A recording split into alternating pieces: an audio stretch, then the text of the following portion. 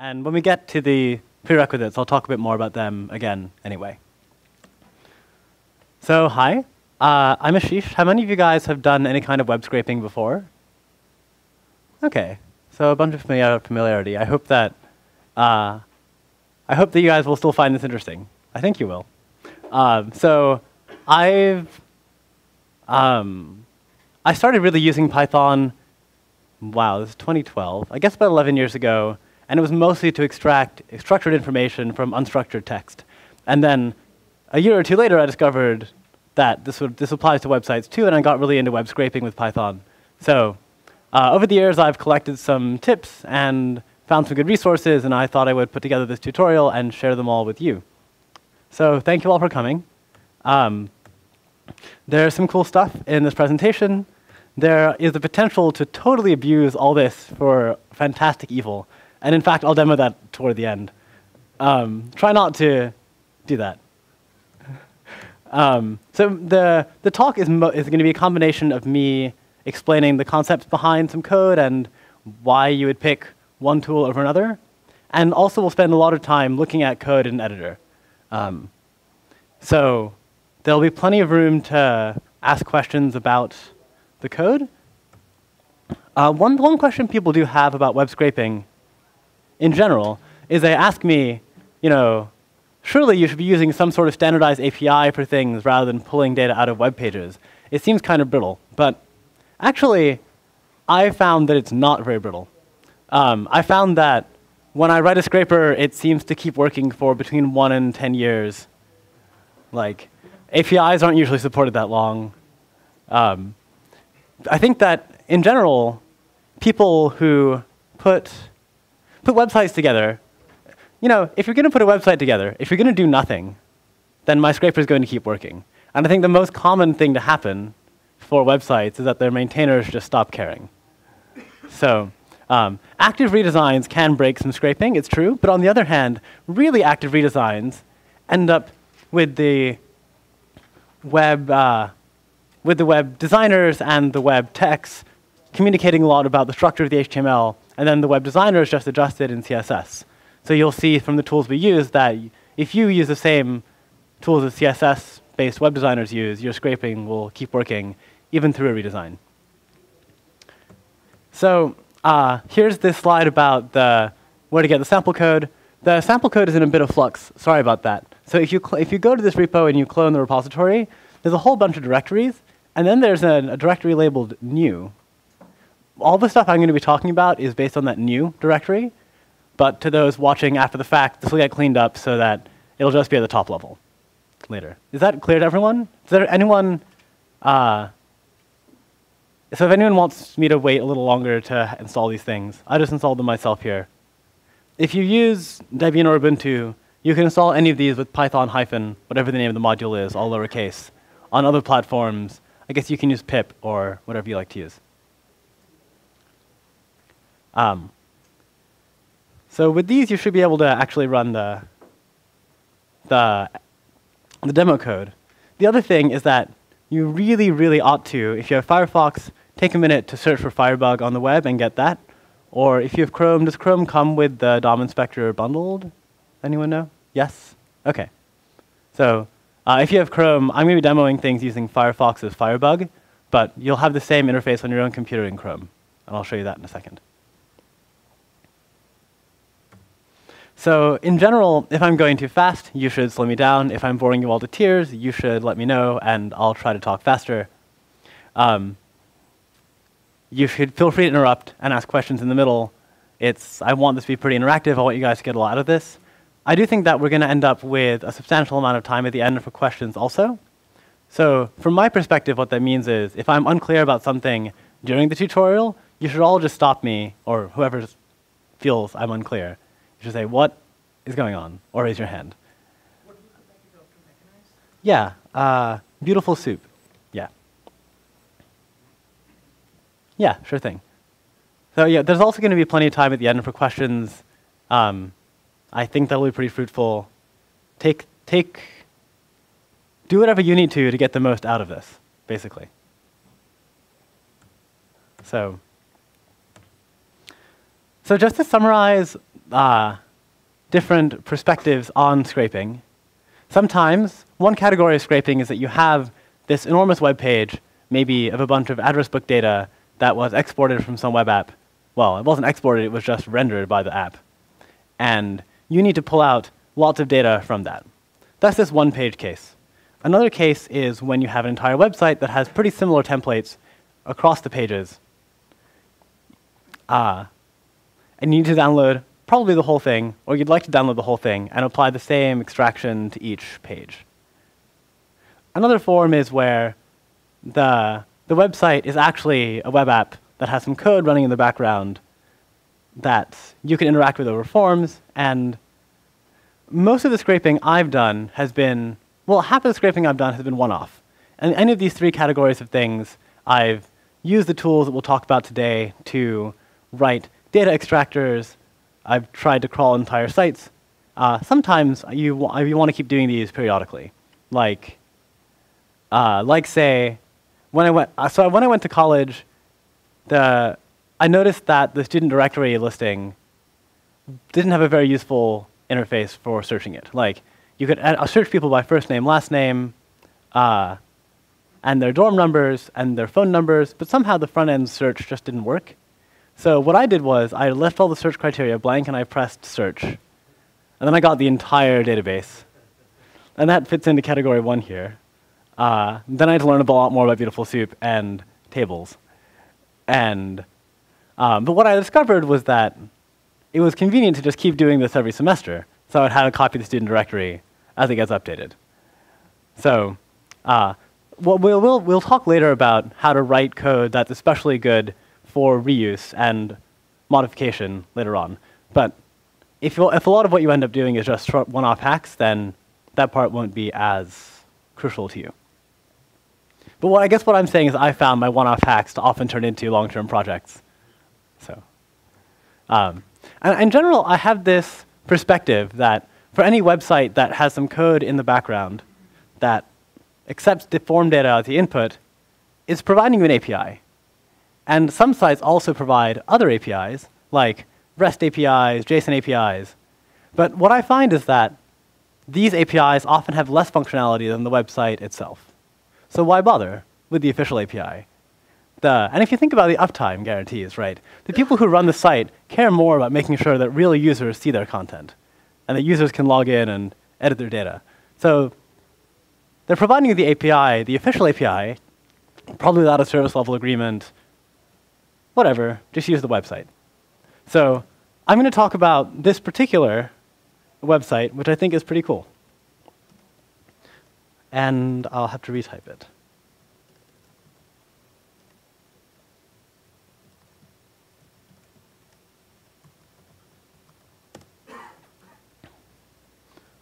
So Cepstral, that's tiny, right?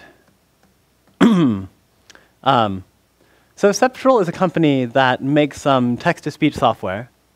And so you can check out their cool demos on the web, and then if you're convinced that they make the best text-to-speech software, you can pay them lots of money to give you a copy of their software. But what's interesting to me is that some of their demos you can't even pay them for. So here, the company is talking about how great it is that they can tune a voice that's generated from text to particular applications. One of our clients needed a voice that was excellent at reading weather forecasts. So here, you can interact with that voice over the web. But you'll notice that these voices are proof of concept only, and you can't download them. You can't even buy them if you were to try to. So this is the only API available to that code running somewhere. And you can bet they're not going to publish a real API. Let's see how this goes. So we're in Santa Clara. Let's be David.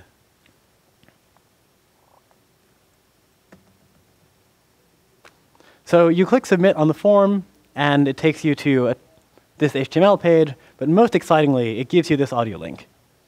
I hope my audio is working on my computer.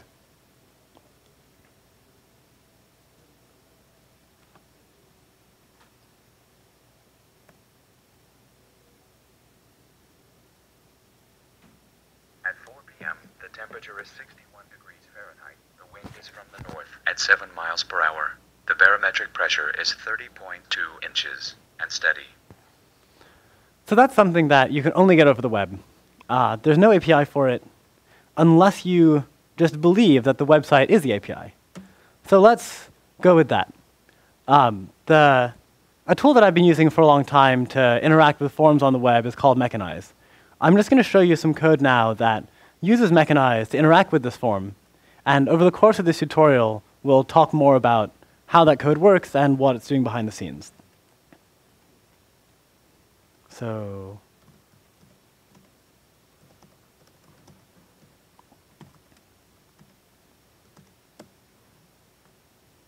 let me make this a little bit bigger.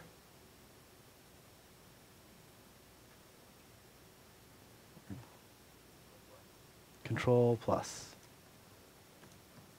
Sadly, no. Oh, here we are. Pardon me.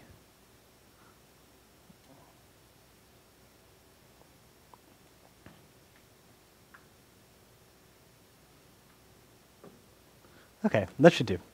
Is that readable from the back? Okay, great. So this is a really simple bit of Python code. We start by importing Mechanize and setting up a constant.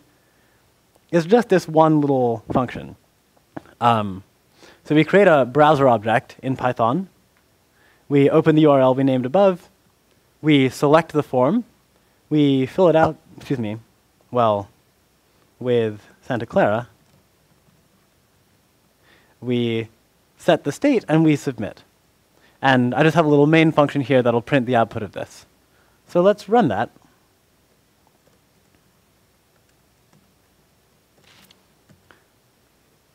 What did you say?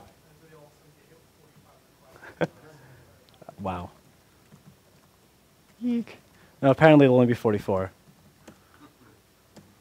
Okay. This is why you should do your laptop setup before the beginning of this tutorial. Yeah, so I'm going to run this code. And assuming we didn't take down their site. Yeah, okay, great. So here's some HTML. I was really hoping for the audio file. That would be a much more useful API than a soup of tags. Newsreader Kevin. Anyway, so we got some HTML. I wanted a WAV file. If you look at this HTML here, somewhere in this, yeah, so I'm just scrolling up. You can see the message about the current weather when it said at 4 p.m. the temperature is 61 degrees Fahrenheit. And here is the link to the WAV file. Maybe in the back you can just trust me that what that says is something.wav. In fact, it says ahref equals something.wav. Okay, well there it was. So we can parse HTML, or in this case, we can just notice that that link was between quotation marks. So if we just use string splitting to split this on the quotation mark character, we'll end up with a list of junk. Some of the things in the list will be the link to our WAV file. So maybe I'll just try that here in the interpreter to make sure that's clear. Let's save the output to a file.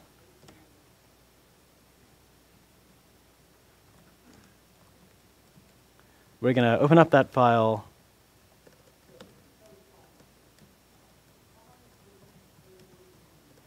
Read it in.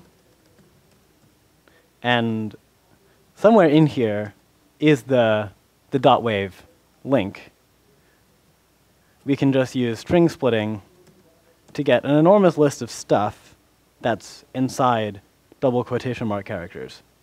One of those is going to be the WAV file that we saw between the href marks. Is that clear to everyone? Okay. Yeah, so I wrote a trivial bit of code to show that. So this trivial bit of code will find the WAV file in that split string. And let's put it all together. So you saw the just post by Mechanize function which submitted the form. This is a this code is called altogether, and it'll submit the form, find that wave link, turn a relative URL into an absolute URL. So the link that we get is relative. It starts from slash. We have to add on the domain name that it started from. And then, if we're lucky, we can play it from Python. So let's give this a shot. All together. Submitting the form, I guess.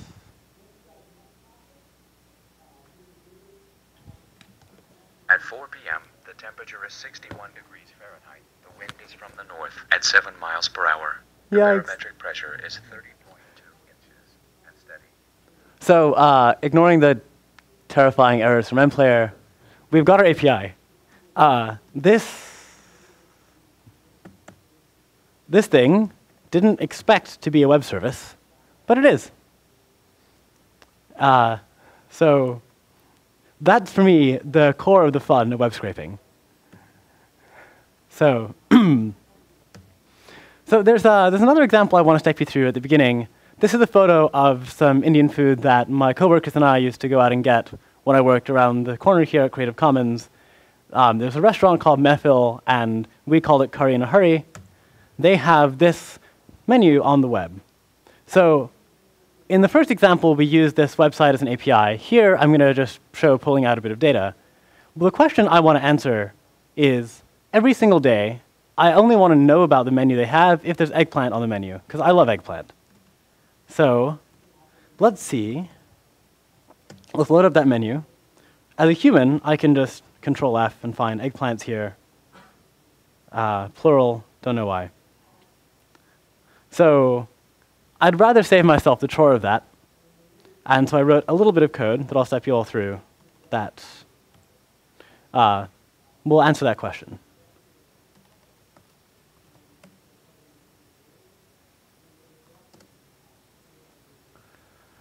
So this should look familiar. We're using mechanize to grab the page, and I'm just finding out if eggplant is in the string that the page gives back to us. So this seems perfect. This is the kind of thing that you could put into a cron job. If there is eggplant, it'll print yes. And if it's in a cron job, it'll get emailed to you. So that's all you need for notification. Are there any ways this could be improved? Or any problems with it that you guys can see at the moment?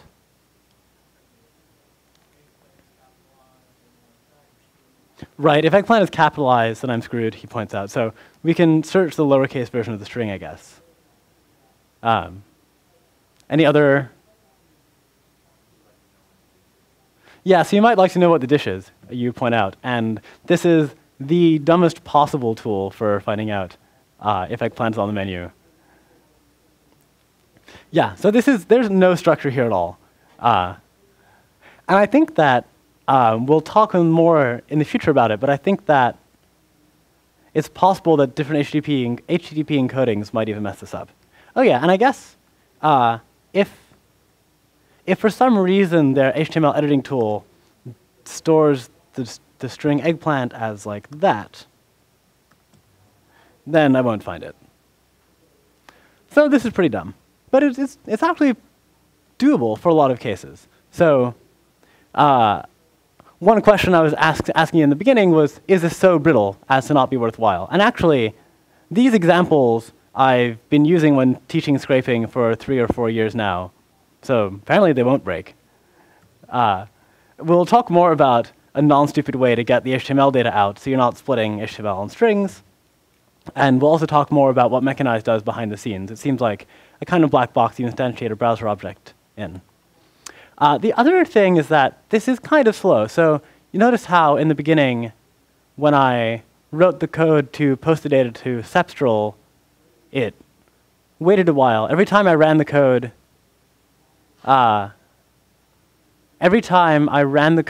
to get the audio recording out from the weather program, it took a while. We'll talk a bit later about what's a good way to cache those. And yeah, we should probably talk about HTML at some point. So there's 2 obvious ways that are great to read HTML, and they both are in the web browser. One is to view the source code of a page, and the other is to use inspect element. So let's go back to the curry site and view source and see what they have there. So this is a real specimen of a web page. Some of you may already know that web pages are supposed to start with the HTML tag. This web page simply omits it. This is actually fairly common. So, as soon as you get to byte number 4, this is invalid HTML. The web browser doesn't seem to care, though.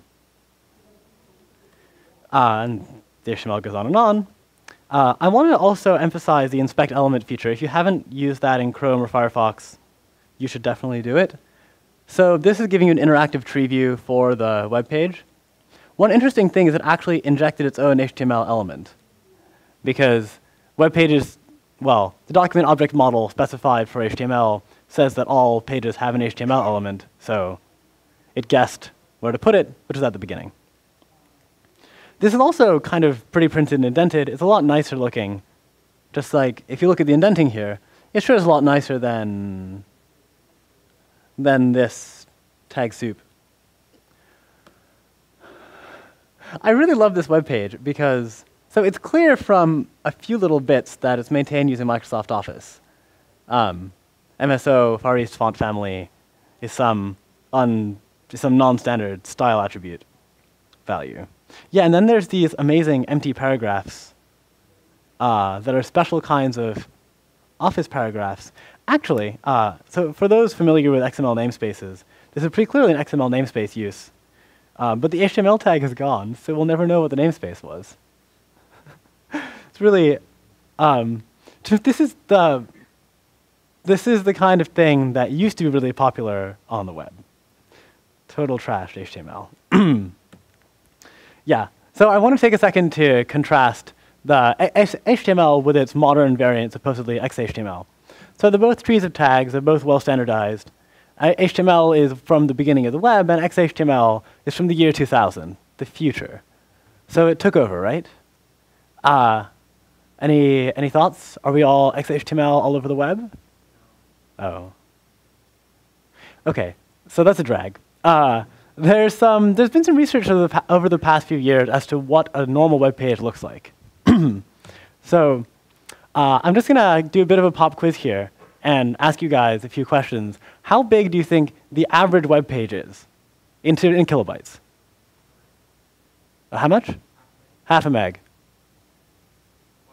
1 meg. So in this survey, they found it's about 16.5 kilobytes, which seems pretty reasonable.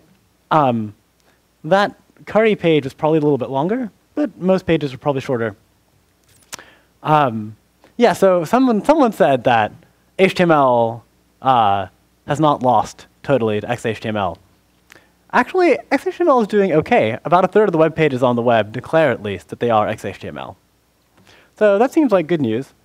But web browsers have been around a long time, and website maintainers have been hacking all sorts of trash HTML like you saw on the curry page for ages. Web browsers have these two major modes for rendering a site, Quarks mode and standards mode.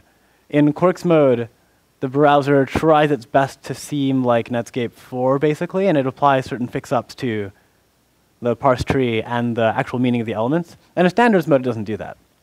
So, I mean, many of you are probably familiar with Quarks in standards mode.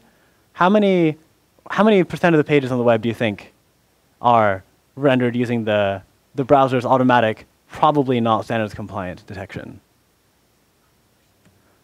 Yeah, 90, 95, 85. So the web is in slightly better shape than you guys thought, but it's still kind of a mess. But what about validation, right? Maybe these HTML web pages, even though they're not XML valid, they might be HTML valid. So what percent of web pages do you guys think validate according to the standards? 2%. Any other takers? Come on. You guys are so pessimistic, but you're not so far off. It's 4%. Nice. So these are from a few years ago. And I think that these numbers have been getting better over time. And I think a lot of that has to do with the rise of automated publishing tools. And like, this web page, right? It's unconscionable. There's no HTML tag. Things like this are on their way out because of the rise of automated tools. But still only 4% validate, so. Okay, so, you guys think pages that on the web as a whole are pretty low quality. What about pages that have a little badge that say standards compliant, click here to validate? Yeah, about half and half. If you assert it, it's a coin toss. So one of my favorite questions in this research study was which tags are most commonly used. So I'll tell you one tag that's nearly not used at all, which is the Ruby tag. It's for displaying particularly Japanese characters in the right visual alignment. It has nothing to do with the programming language. But title and body, right? Two essential tags to any web page. Which one do you think is more common? Both pretty essential, right? Yeah. So I've heard some bodies from the left side here, but actually title is more common. And if you think about it, it makes sense, because title clearly does something. You'll notice if you don't put it in. Body, I mean, like, this thing doesn't even have an HTML tag. Body, who cares? So much of the web is a mess. On the other hand, a lot of the stuff that you interact with automatically is probably generated by robots, automated tools anyway. So since the web is such a mess, many people like to use these regular expression tools to slice and dice the web, not as an HTML document, but as a string. There's a famous quote by Jamie Zawinski, who was instrumental in the development of Netscape and now runs a bar near here, which if you guys have some time, you should probably go to. It's called DNA Lounge, and there's a 24-hour pizza place next to it called DNA Pizza. But anyway, yeah. People in the Perl community, the 90s especially, were like, text? Data? Yes, regular expressions. It's going to be great. And now they have this extra limited tool for understanding this complex document. I want to take a second to explain what's wrong with using regular expressions for HTML. So there's this graphical tool called Kodos, which I'll launch. So let's say you want to find, that's a bit small.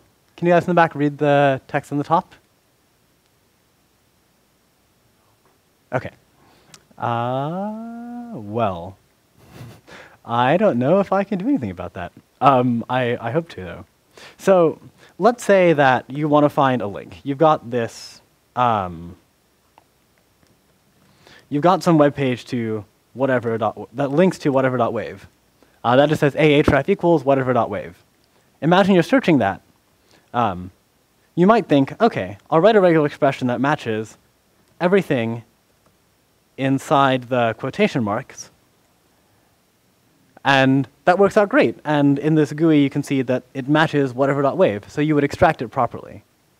But tomorrow, the web designer might make this irrelevant change to replace the double quotes with single quotes, which is totally valid in HTML. And now your regular expression, because it assumes you're using double quotes in the HTML, matches nothing. Fine, you say. You will let you use single quotes or double quotes. And now you win again, and you've matched whatever.wave. You can go back and forth on these, but if the following day the website changes to something like this, wait, why did that work? Oh, I see. Well. Point is, if you use double quotes on the outside to delimit the string in HTML, you can then use an apostrophe. You sort of can. You're not permitted to, but people will. Use an apostrophe inside the link text. And now your regular expression is too dumb to figure out that this apostrophe in the middle is not the end of the link. This is actually a fundamental categorical flaw with regular expressions. They can't track which version of an alternation was used on either side. So in the end, regular expressions can't do everything you need to pull data out of HTML. But there's a bunch of things it really is good enough for. So, we didn't even need regular expressions to do the simple stuff we were doing before. And a lot of automated templates that are in websites will have things like will let you paginate. And it's pretty useful to use a regular expression. So if you're trying to scrape Yelp, for example, you might use the number of reviews you see on the page to give you a sense of how far along you are in harvesting all of their data, which is a great idea. So, and I say that because I haven't read the terms of service. So yeah, so it's good for trivial things. Regular expressions are good for text. In particular, this word reviews might show up as just review. Yikes. It might just show up as review because it might become singular if there's only one. So totally a good idea to use regular expressions here. If you are going to use regular expressions, I really do recommend you use some sort of GUI for tracking how they're being matched. So I really like Kodos. Years ago, I found redemo.py in the Python source tree. And apparently it's still part of Python if you download the source, but it's not been maintained in years, so you should use some more modern tool. There's also some regular expression GUI tools on the web that let you visualize how your expression gets broken up by the pattern matching engine. But the point of this isn't to talk about regular expressions, it's just to save you in case you want to use them. So John Postel, who wrote some of the early internet standards, created this notion of being conservative in what you generate and be liberal in what you accept. So you're going to have to parse whatever trash the web gives you. But if you're writing web pages, try to write good stuff. So let's talk about parsed HTML. The Cepstral site that I showed you before is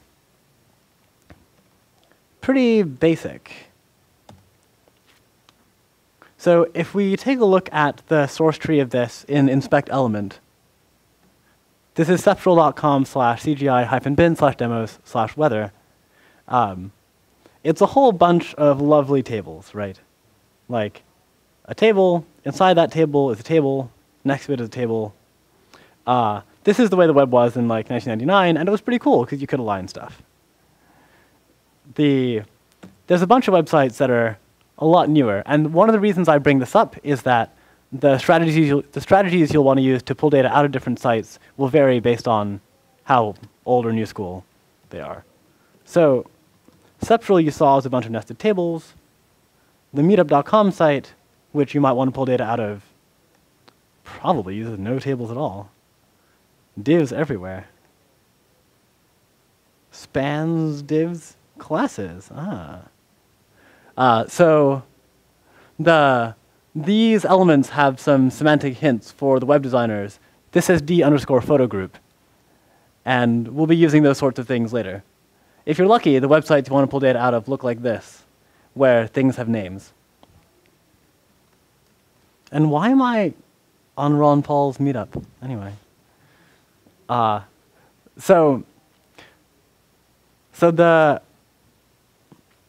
going to talk more about different HTML parsing tools in a bit, but my favorite is lxml.html. And so I'm just going to show you guys a code sample for using this on Cepstral so that instead of doing stupid string hackery, we actually parse the HTML. And that's in altogether LXML. So this get wave link looks pretty similar. We start by getting the URL we start by submitting the form as before, and then we pass it to lxml.html. And this gives us an HTML object, and we get the root element here, which is the HTML tag. And LXML is smart, it'll introduce an HTML tag even if there wasn't any in the original document. So from then on, maybe I can format this a bit better. We use CSS selectors. So how many of you have written CSS in your coding careers? Wow, great. It's a new world. So yeah, so you use this trivial CSS selector. You get all the A elements, and then you get these Python objects that represent those A elements. So I just first pulled out all of the hrefs, and if the anchor didn't have an href, I get the empty string. I filter in the list comprehension to get only the ones that have wave in their link, and then I pull them out. I pull out the first one. There's only actually one. And then it's just the same as before. We tack on the beginning of the domain, etc. This one doesn't actually play it through mplayer, but parsing HTML can be pretty simple. So a couple of things that people like to do when they get HTML in terms of just text processing is they want to remove all the tags. So if you have like a block of text with some bold and italics in the middle, you just want to throw away the formatting.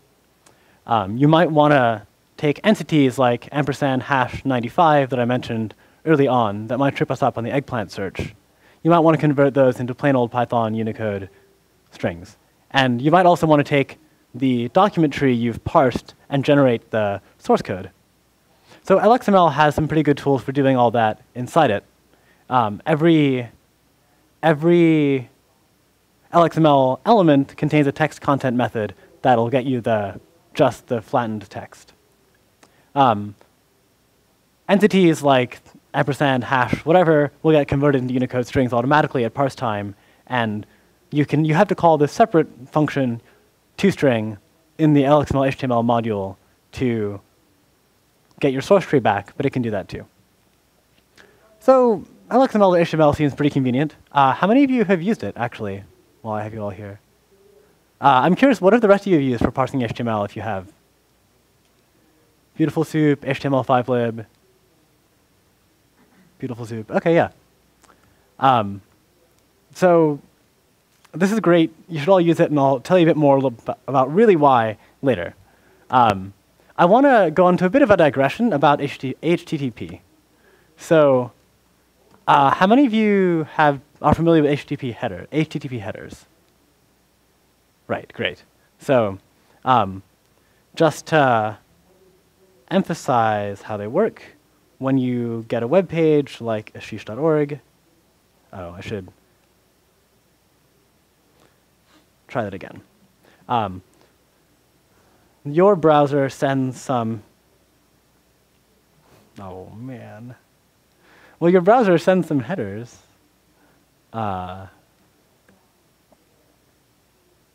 Sure. A whole bunch of them.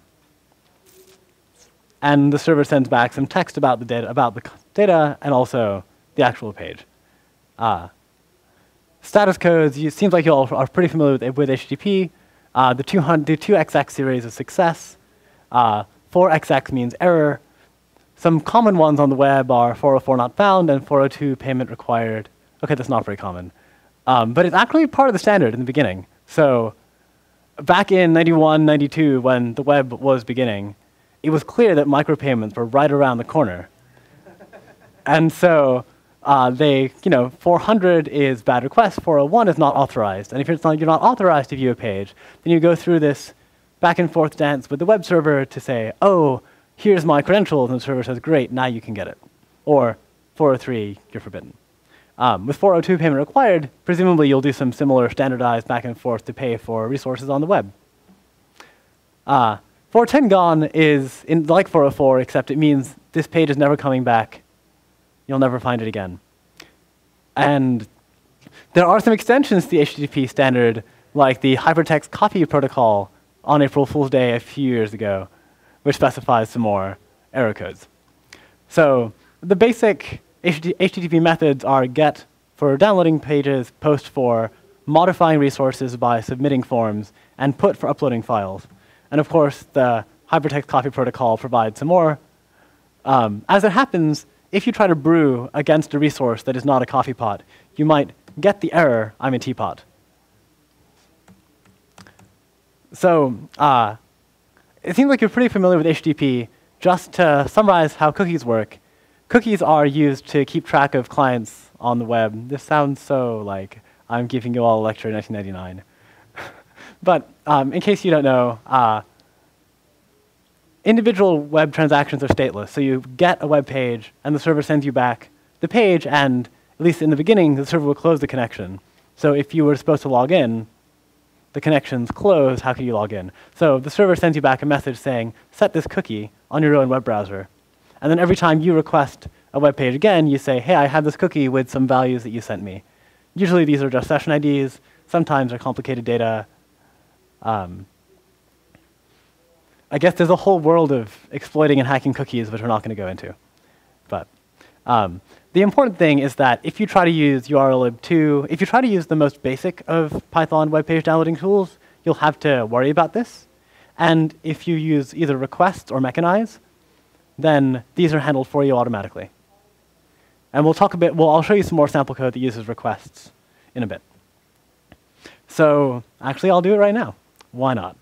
So in terms of posting to this weather form, I want to show you some sample code in using three different Python web HTTP APIs.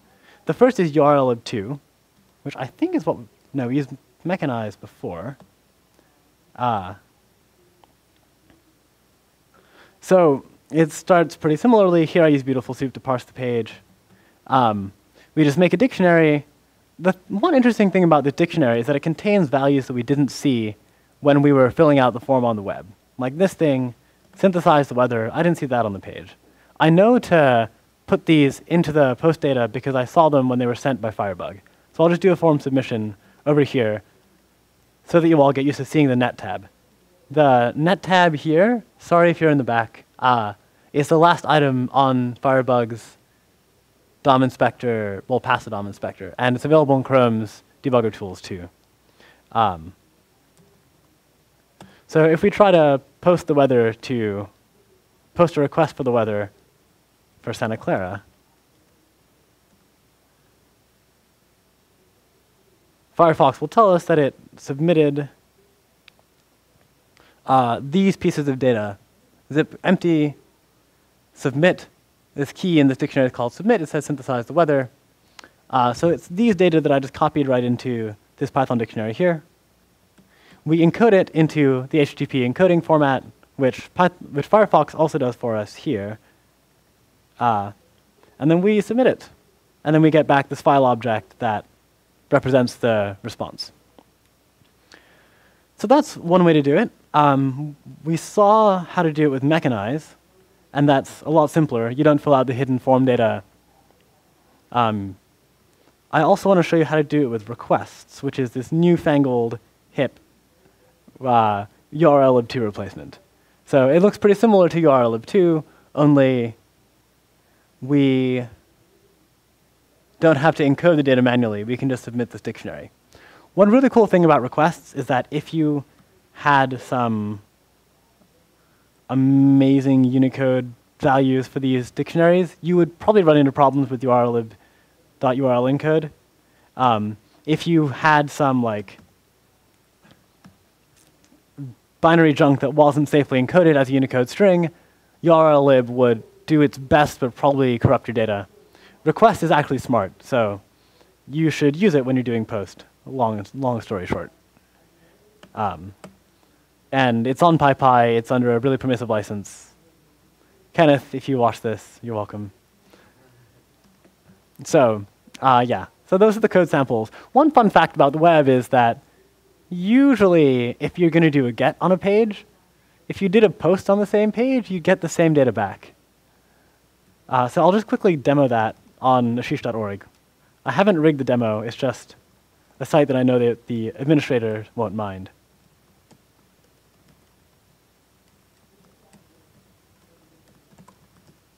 OK, so there's Asheesh.org with a get. If I do a post, I get the same thing.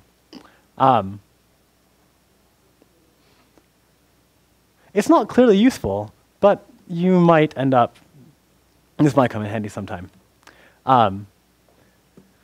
So this is the basics for pulling data out of web pages. I want to talk a bit about how web servers are expected to communicate with bots and web crawling agents and how that'll affect you. So there's this great file, robots.txt. How many people here have not seen robots.txt before? OK, well, sure. So robots.txt was a standard from the mid-90s where search engines found that people's automated web crawlers, website maintainers found that people's automated web crawlers were hammering their sites, and they were indexing pages they didn't want indexed. And this is actually before it was clearly legal to even link to web pages that nobody gave you a link to. So people would add this file, robots.txt, to the top of their website, and it gives information to different automated user agents.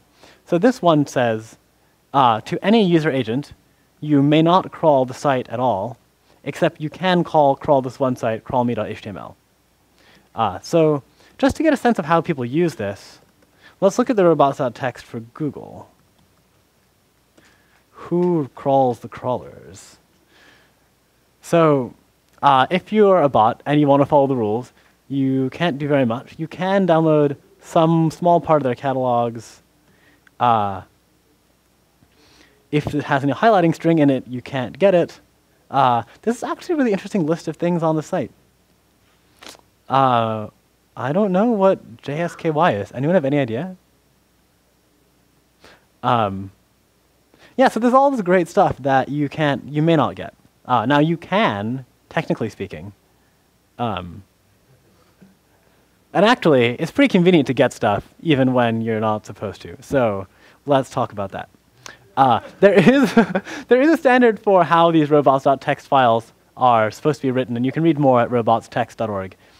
However, there's one thing I should emphasize with robots.txt, which is if you are writing a crawler and you get robots.txt on a domain, that's a really solid fingerprinting technique that site can use to determine that you are probably a bot. Humans don't just surf to robots.txt on sites that nobody links them to. But automated agents are supposed to download this first and use it as rules. So if you get this, sites might come after you and be like, hey, you know what you weren't supposed to do. But if you don't get it, then they might not know you're a bot, and also, how could you know? Yeah, so don't ever get it. Like, I've ruined this IP that I'm on. Now if I try to harvest data from Google, they'll be like, of course they had bots crawling all over that network. So let's fill out a form to search the web on Yahoo. One question that keeps me up at night is the question of if I'm still the top Asheesh on the web. So let's test on Yahoo first. So it would be pretty simple. We would just instantiate a browser object, surf to Yahoo, fill out a form. I already looked at the form before. I know that the search query form is P. This search searches for PyCon, but we'll get to the real important searches later. So hopefully this will just submit. Let's run this sucker.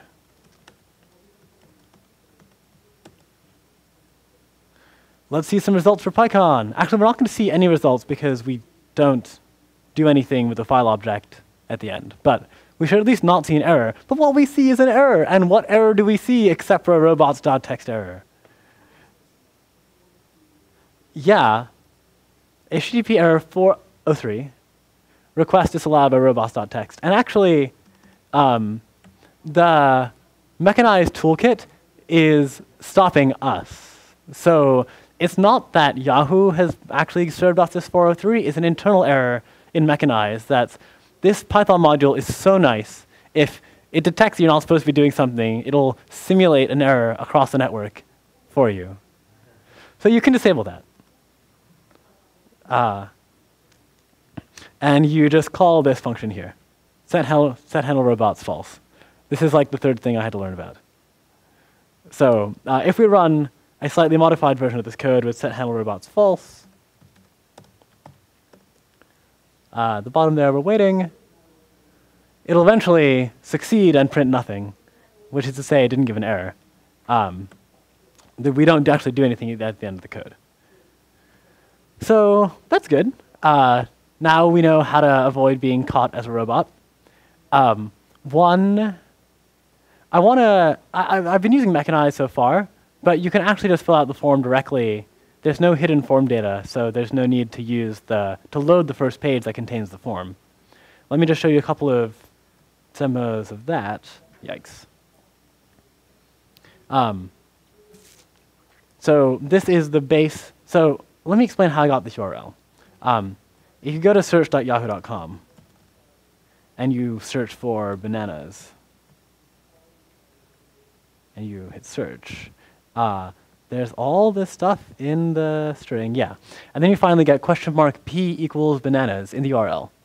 So I just figured in my Python code, I'll just get the URL P equals whatever I want. So I do call urllib.quote so that things like Unicode characters and apostrophes get escaped so that they fit in here properly encoded. I pass that to requests. I parse the result. I look at all the items whose CSS class is URL. And I figured out that because I inspected this element and found that the class... Oh. Well, there's more up still? Or?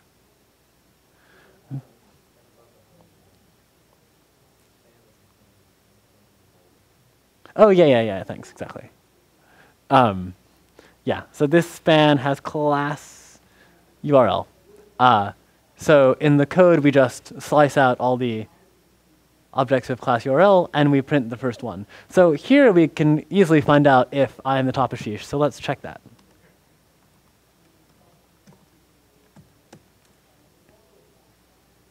Oh. Or let's fix our demos. Yeah, OK. Asheesh.org is still the top hit for Asheesh, so I'm safe for now.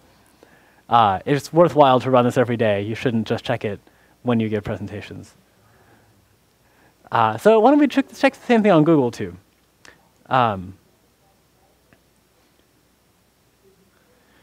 We'll do the same thing. This time I use Beautiful Soup for no reason. And I also use urllib, too, to get the page just to keep things exciting. So again, we look for this tag site, which contains the URL. And I know that because I've done this search in the web browser. I've inspected element before. Oh. Man, I thought I did this.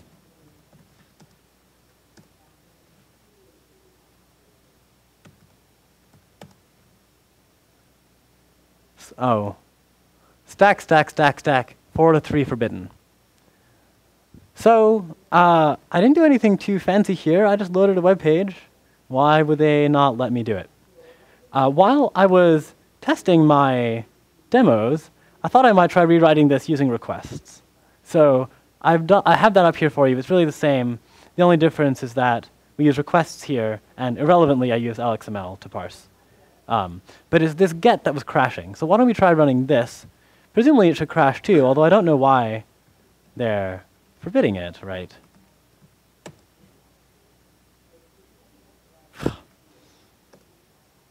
Maybe I had a different version. Anyway, that's my excuse. I should, if any of you wants to write that, then, oh, well, okay, so it crashed here, but most importantly, it didn't crash here. So it got the page with requests, but it wouldn't get it with urllib2. What gives? Anyone have any ideas why? Yeah, the user agent is the right question.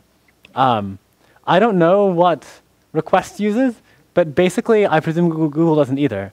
And they're used to people scraping their site with urllib2 all the time, send a particular default user agent. So let's show you how to swap that out. So here, we're going to pretend to be Microsoft IE 5.0. Actually, let's be IE 8. I like IE 8 better. On Windows 98, sure. All the different web page downloading tools we've talked about let you set your user agent. And just so it's clear to everyone, the user agent is a header that's supposed to indicate to the web server what kind of web browser you have.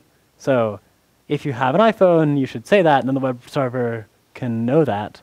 I think that it's not permitted in the HTTP specification to send different data to the client based on their user agent, but I guess Google's doing it anyway. So we'll run that code, and it should get all the way to the end without crashing, and it prints the entire Google page. Look at all that delicious HTML. Santa Clara, wow, great. Eeks. So yeah, and there's some more sample code that shows you how to do this using urllib2. The requests documentation online shows you really clearly how to do it using requests. But I want to show you guys something particularly exciting in terms of IE 5 versus IE 8. So in Firefox here, let's switch my user agent to IE6 and go to Google and search for Asheesh. So it looks like this. If we switched up to IE8,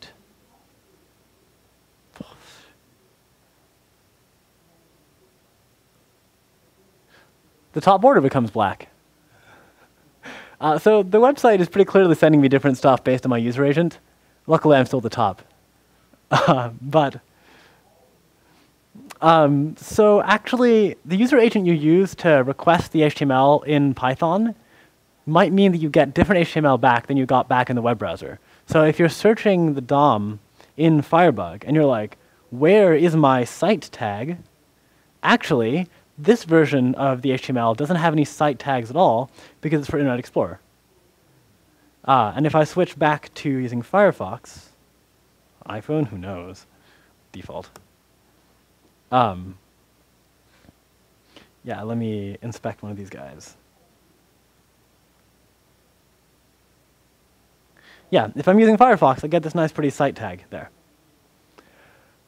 So that's something that you really have to pay attention to.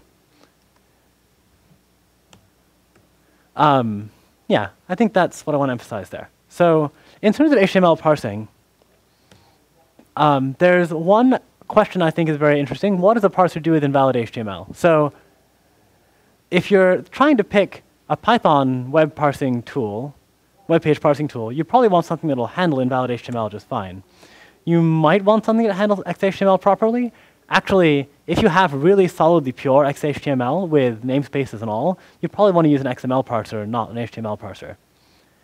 Having said that, the first bit of XHTML we saw was the corrupted word-based curry menu, where they're using namespaces, but they've lost the namespace declaration. So probably you want to treat you may want to treat everything like tag soup unless you have a reason not to. Yeah, and in terms of treating proper XHTML, they're all fine.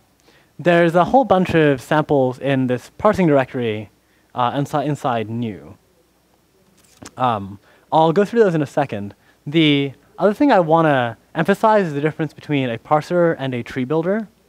So there's at least two things you might want to do with the web page once you download it. You might want to extract the structure from it and make a parsed tag tree in memory. And the other question you might want to, and once you have that parsed tree, there's all sorts of different APIs for searching that tree. So, it'll become clear when we look at the code. So let me talk about two bundled Python batteries included HTML and XML parsers that should be great, because they're part of the standard core. How could they let anyone down? So let's look in these.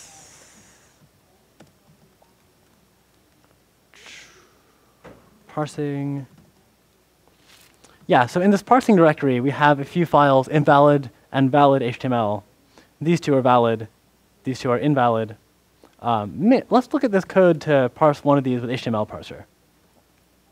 So HTML parser is actually an unusual kind of parser. It's event-based, not full tree-based. So it reads tag fragments little by little and modifies its state. This is a very memory-efficient way to parse HTML, but it's also kind of a pain. So this kind of could use a little smaller. But this HTML parser subclass, the goal is to take an HTML page and extract just the contents of the title element. So there's these two flag values we have. One is a Boolean if we're in the title, and the other is the actual value of the title. And as the HTML parser gets more data fed into it, it calls this, if the data type that it gets is a start tag, like P or title, it calls the handle start tag method. Our handle start tag checks if the tag in question is title, and if so, we set self.inTitle to true. And then whenever we see character data, if we're looking at the title, if we know that we are in that title tag, then we append that to our long growing title string, and when the title tag ends, we set inTitle to false. So if we run this thing, we could instantiate an HTML, our parser object, feed it an HTML string line by line, close the parser, and pull out the value inside the instance of the class. So let me just show you some of this crazy HTML I have. This one's pretty normal. Wow, that's too dark to be useful. So here, there's just a title of yo-ho-ho. And this is sample valid HTML. It's so valid, it has a doc type, and it has an HTML tag. Life is great. If we try to parse it with parse the HTML parser on sample.html, it prints a bunch of logging messages and then successfully finds the title. If we pass it some invalid HTML,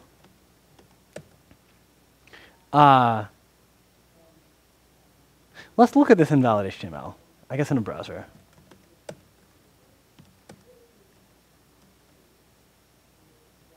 So this thing is a pretty simple, sucky web page. It has an HTML tag, but it starts a paragraph in the middle. I don't even know what the correct behavior is. In fact, this is just invalid. It shouldn't work at all. In Firefox, it presumes that the title is this entire string, including angle bracket p angle bracket. So it decides that this is just a typo. It's supposed to be a character entity, and it keeps reading, waiting for the end of the title. You can see that here. Up here, can't go too close. Where that p tag is sitting inside the title of this window. When we parse it in Python with HTML parser, it just gets the text, not the tag p. I'm not sure what the right lesson here is, except that this web page is terrible. But also that HTML parser in Python did something different than what the web browser did.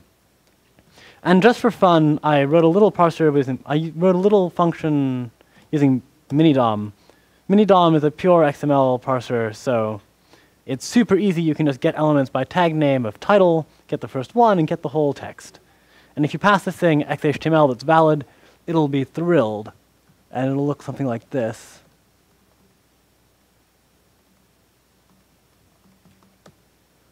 And in fact, that is the title of that document.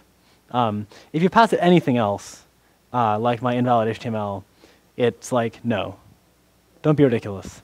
That's not XML. So these are the two tools you get in the standard library.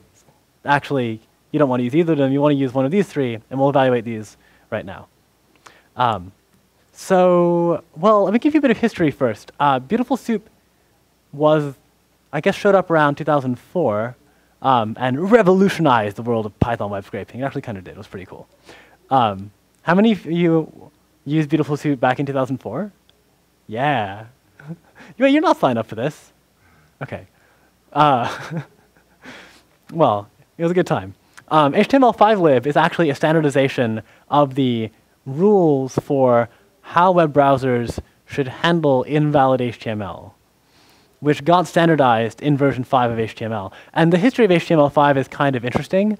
Long story short, the World Wide Web Consortium was like, let's all march toward perfect, awesome, valid XML, XHTML, throw away all these bad, broken documents, and live the dream of efficient, straightforward parsers. And about a third of the documents are XHTML now, and some tiny fraction of them are valid. And other people formed a different working group to create a different standard that was just like, here's what web browsers are doing. Let's at least write it up. So that's what HTML5 is, and HTML5lib is a Python implementation of that standard. And, well, you'll see in a second, but it's kind of slow.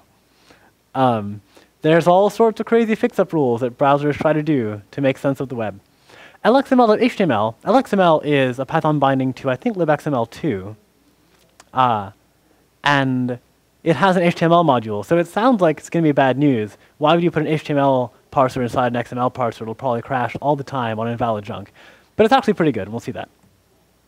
What I wanted to say before about document trees, about searching trees versus just parsing them, will be illuminated right now. So let me see. Yeah.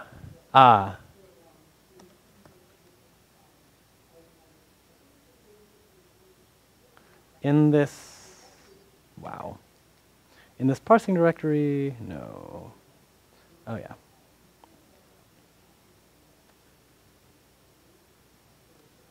I swore it was here. Okay. Yeah, beautiful soup search. So make tree. But okay. Well, never mind half of that demo. So,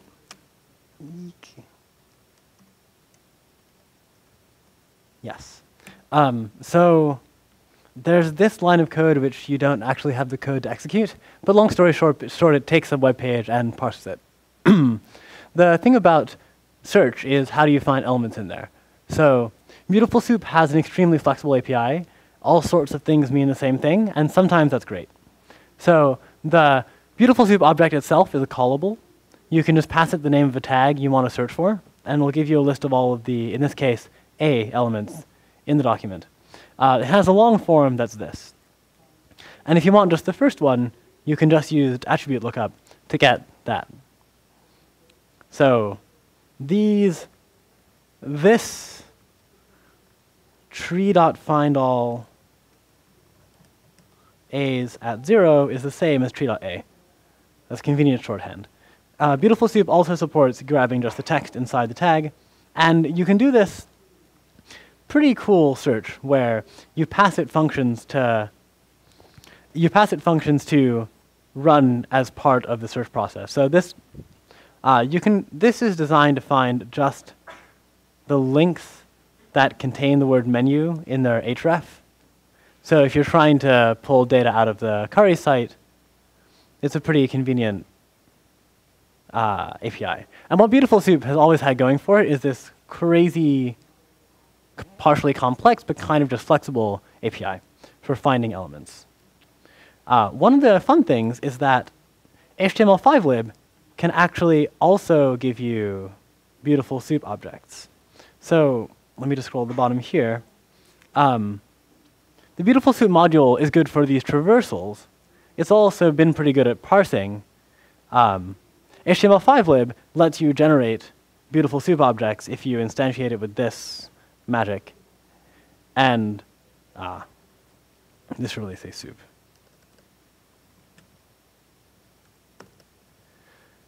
After you get it and make a Beautiful Soup set of objects, you can then, on this object, use all the same Beautiful Soup API that Chris and I at least know and love from the early 21st century.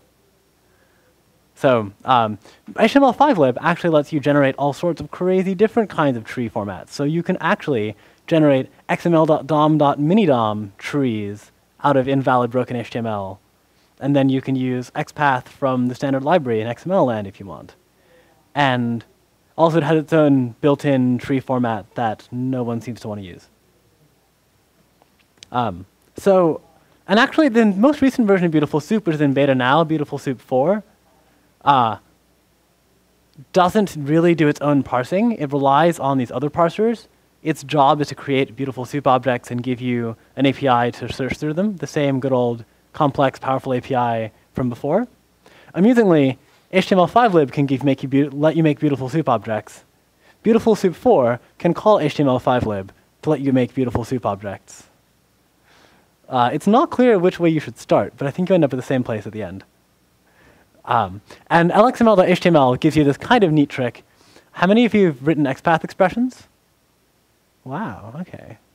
Why? Oh, okay, good. Scraping is one reason to write XPath expressions. What other reasons to write XPath have you had? Oh, XSL, yeah, XML style sheets. So XPath is this terse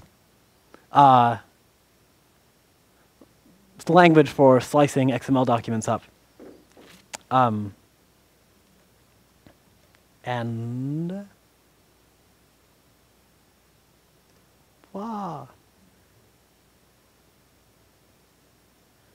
That's what I get for moving my stuff around. Okay. Well, anyway, if you parse a document using LXML, you can use XPath selectors if you really want to.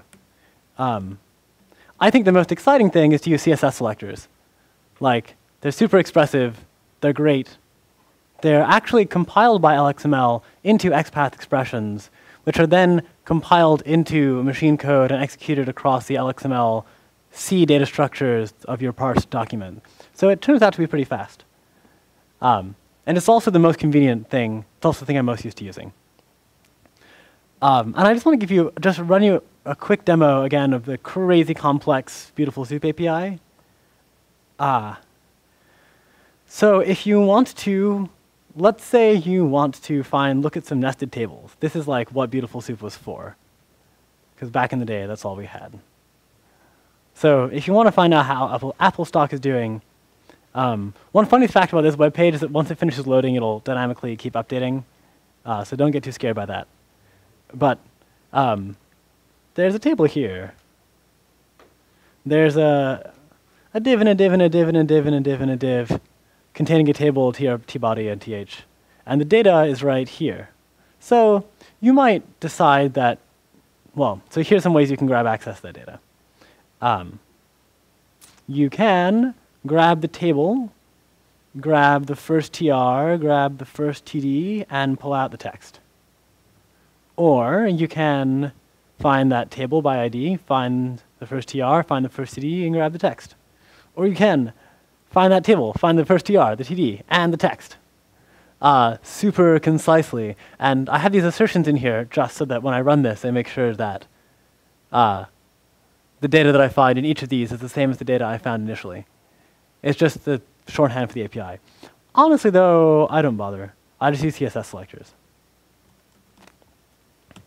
Oh, what? I totally removed that fix me. Yeah, so I want to show you guys the Kari website once more. One of the big problems we established from the beginning is that I can't tell which item is going to have eggplant in it. And I want to solve that.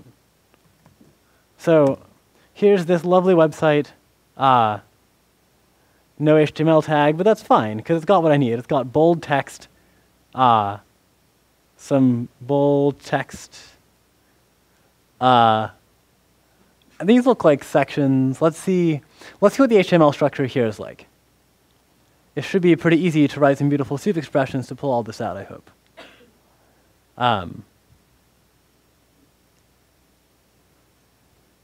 So it's kind of a mess and kind of inconsistent. This time, the section heading is inside a style 2 strong style 21. But here it's just inside a style 21 strong.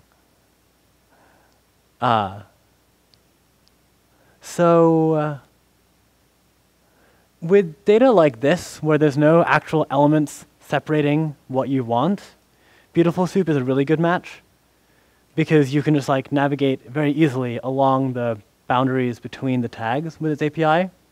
Yeah, and as I mouse over, it's telling me how to use XPath to find that element, which is not something you should be able to rely on for a messy document like this. So this is the kind of old school thing where old school tools make sense. So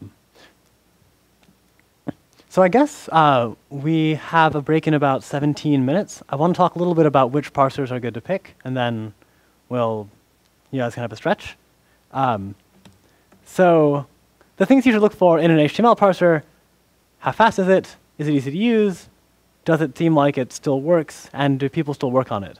So Beautiful Soup had this interesting history where Beautiful Soup, revolutionized the world, and then its author stopped working on it for 2 or 3 years. For the first 2 or 3, he felt bad about it, and for the last one, he was like, whatever, I'm done. And then, confusingly, Beautiful Soup has come back from the dead by the original author, and there's now Beautiful Soup 4. So I guess that's maintained now. Not every time I've given this talk has it been maintained. So HTML parser, XML mini DOM, you don't want those. You got to pick between some of these. And Ian Bicking, years ago, admittedly, did a really good review of the performance and memory usage characteristics of these parsers. And that's worth going over right now.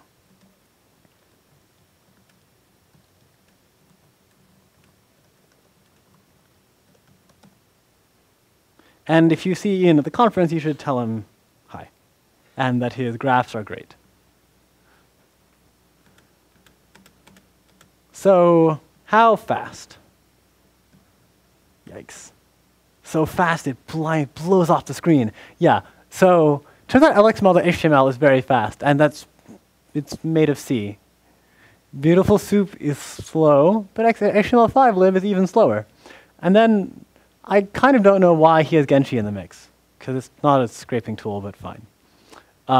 Yeah, the fact that lxml.html is 5 times faster than the standard libraries tool is kind of amusing, but it's also more than 10 times faster than the next reasonable competitor. Okay, so lxml.html is fast to parse. It's also fast to take its tag tree and turn it back into HTML. Again, 5 to 10 times faster than the competition. It also has pretty low memory footprint, although not as low as HTML parser. HTML parser is stream-based, so that makes sense. You only ever look at the tags you need. With LXML to HTML, you have to parse the whole document and then find the bits you want. But it does pretty well. Right. Well, so those characters aren't quite what I wanted. I wanted less than signs. So imagine you stand a little bit to the side, and those are less than signs. A question that I haven't answered is, just because LXML to HTML is fast, how good is it at handling broken HTML? And in fact, it's great. It's about as good as HTML5 lib. I've never had a problem, and I actually have had problems even with Beautiful Soup, misparsing data. Obviously, it's very fast. So Ian Bicking's blog post has a very clear conclusion. Yeah. Yeah, and you can use Beautiful Soup as a backend for LXML, and I think you can also use HTML5 lib as a backend for LXML, and you can certainly do the reverse. I just use LXML to HTML by itself. I really am curious if anyone, like ever, has had a reason to care that much about which parser, since these are all great. Well, LXML to HTML and HTML5 lib, at least. But you know, it's 30 times faster than HTML5 lib, so you should just use it. Oh, unless you can't install compiled Python C extensions. So if you're in some environment where compiling stuff is hard, then you can't use LXML, and you don't have a package manager. I have a package manager, because I run Debian and Ubuntu, so my life is great. But some of you, I see some glowing fruit logos that suggest you don't. So, well, I can't tell about the other machines. So that's most of what I have for you before the break. We've seen how to load pages from the network. We've seen how to parse them. We've seen a few things about status codes, why the user agent header matters, and how to submit forms, and how to keep a session. Maybe now's a good time for a break, and then after that we'll talk about countermeasures for getting around when people want you to not scrape their sites.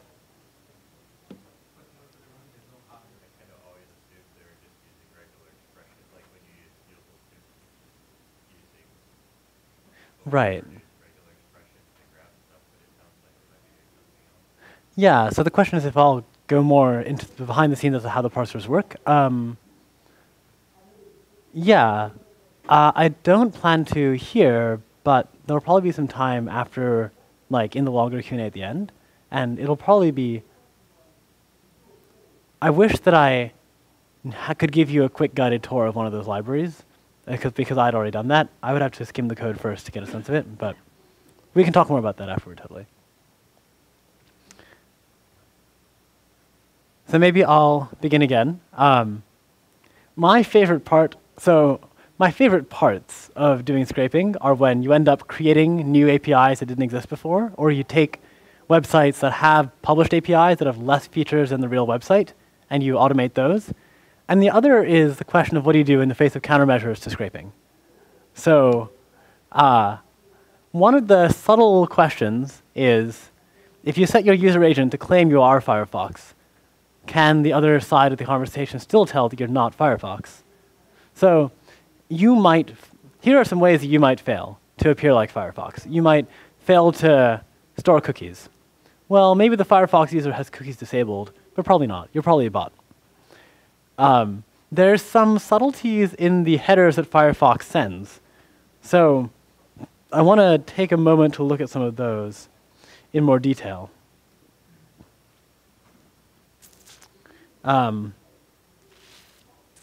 So Firefox sends a whole lot of request headers. It sends these accept headers that say what kinds of documents it's willing to accept and with what kind of priority, and what languages and character sets it wants to accept and with what kinds of preferences. So also accept language. No Firefox browsers in the world, I think, send no, well, that's totally double negative. All Firefox browsers in the world always send an accept language header. They always say, I prefer English, or I prefer simplified Chinese, or who knows what. But our Python code is probably sending none of that. It's probably not talking at all about language, and why would it care? It's a bot. So anyone who wants to fingerprint you to determine if you are a bot should just look for those headers and say, oh yeah, sure, you're Firefox. Let me give you some subtly incorrect information so that you then misinform your human operator. And then, I really like using IE5 as a user agent in scraping, just because it's so absurd. But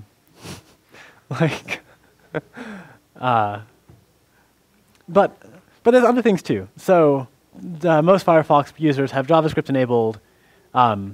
You can do things like, there are some, I guess the thing that concerns me is that there's all these obvious countermeasures that would detect bots super easily, and people don't do them, and I don't know why. So maybe it means they actually are doing them behind the scenes, and they're just logging what proportion of Firefox is not Firefox, or they're subtly, evilly modifying your data so that you get incorrect stuff. The other thing, in terms of JavaScript, you could, so there's some ways that you can be fingerprinted by just not having JavaScript enabled, but there's other ways in which you can just make the site require JavaScript, and suddenly it's way harder to parse, to interact with. But even just in terms of fingerprinting, this Asheesh.org page, so this page, if we look at the HTML, I said HTML, okay.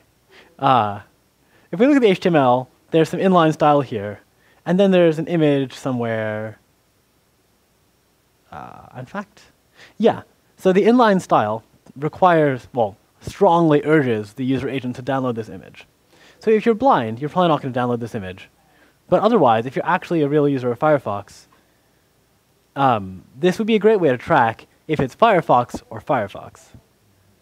And same with CSS headers. Like all of the scraping tools I've talked about don't download the CSS that's linked to in a link href at the top of in the head of a document. But it's a day giveaway. Come on, guys. And then I'm really waiting for the day where people write fantastically invalid HTML, then push the boundaries so that only real web browsers can parse their web pages. Maybe HTML5lib, but maybe not. Maybe you can push the boundaries even farther. There's a whole world waiting to be exposed. And the other basic ways that you can be detected as a bot, when you go to a web page, by default, you send the web server information about where you came from in the refer header, which many of you might know is famously misspelled. Refer is supposed to be spelled with 2 R's, but this is the way in the English language, it's spelled with 2 R's right here. But in the spec, it's spelled with 1, and that was that. So anyway, if you have cookies disabled, you're probably a bot, unless you're a super privacy conscious human, in which case, why do they want you using their site anyway? And you might have hidden form fields. So hidden form fields are a particularly good way to catch bots, and they're really common in the world of wiki spam and blog spam.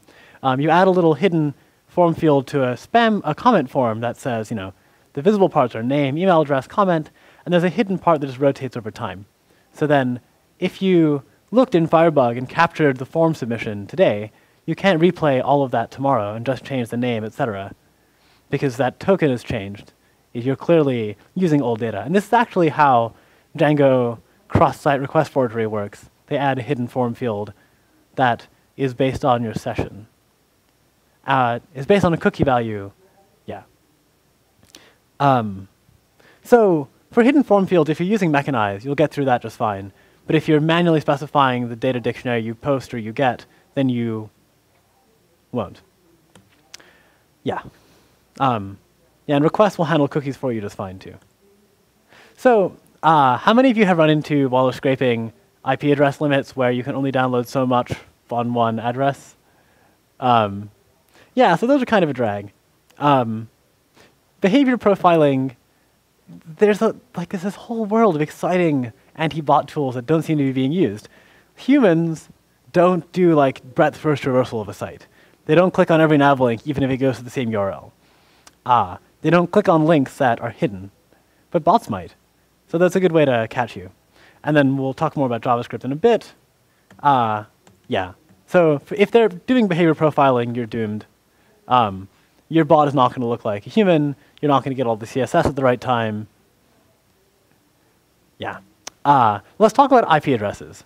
So there's the tools that I like to use to get around. At the end of the day, you can't get around an IP address block. They're going to be able to find out your IP address if you're connecting to their server. But what you can do is easily write Python code that leverages other computers. You can use their IP addresses to do your scraping. So I'm going to talk about the lightest weight way I like to do that, which uses SSH plus this program tsocks. How many of you have set up SSH tunnels before? Wow, nice. How many of you have set up SSH tunnels with -D? Yeah, okay. So let me make sure I have this program installed. Oh yeah, and this is, well, maybe I'll write a little ASCII art diagram. Do I have a whiteboard? No, yes, no, okay. So there's you.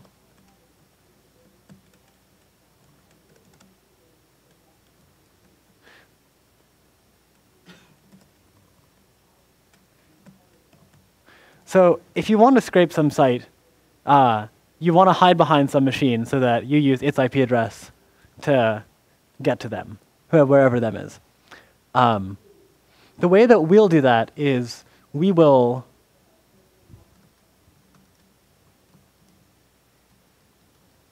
ask SSH to create this to permit dynamic forwarding. That'll mean that on you can request any page.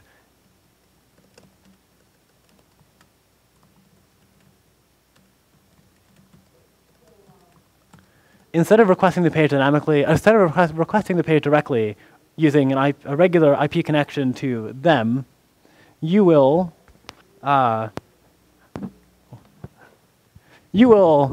connect back to your own machine on a special port that redirects traffic through some machine through this tunnel.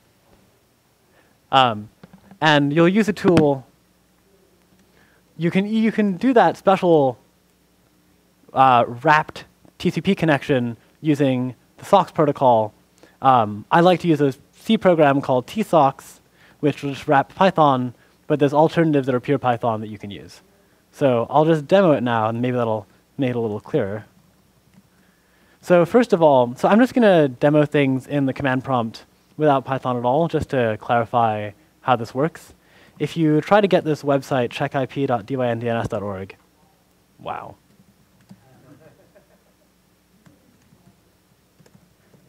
If you try to get this website, it downloads it, and eventually it spits out my current IP address. So if I were to get this thing blocked from Google, then everyone presumably inside the PyCon Wi-Fi would be sad. So that just made directly is a connection to these folks there. I'm going to log into a server of mine.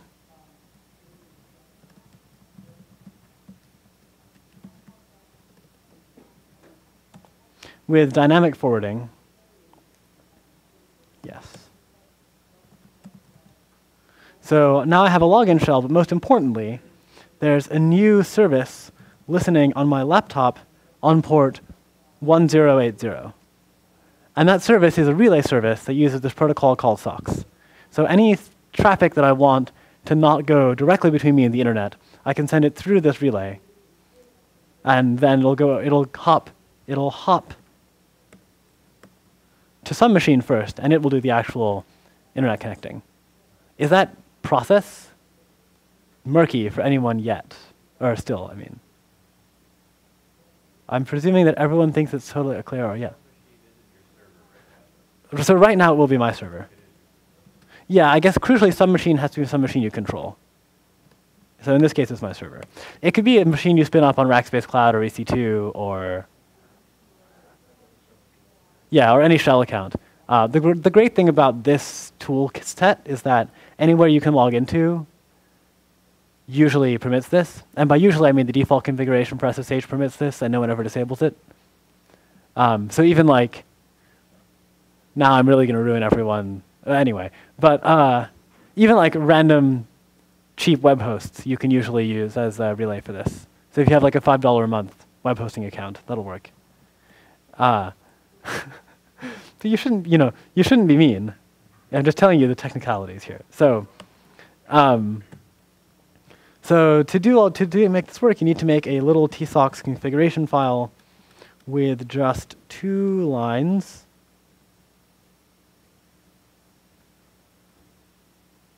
Server and server port, I think. Let me just make sure I will have them right. Okay, I guess I'll just wing it.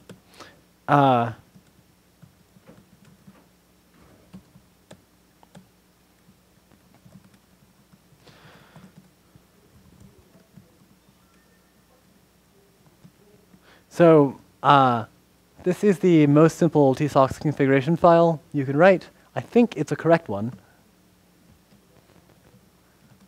So this wget that you saw, sorry about all the bouncing around.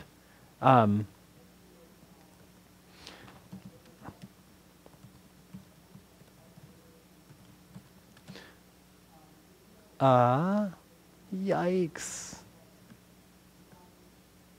Okay, so apparently I'm not configuring it properly. It's called server port.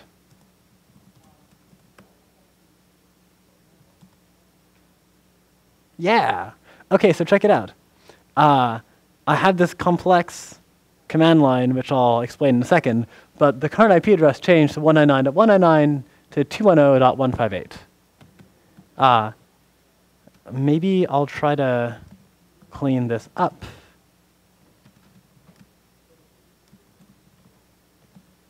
Yeah, so the current IP address is that, and if I disable tsocks, it's that. It's really straightforward to write a program that you just have a bunch of these tsocks configuration files. You have a bunch of shell accounts, and you rotate which one you're using at any time.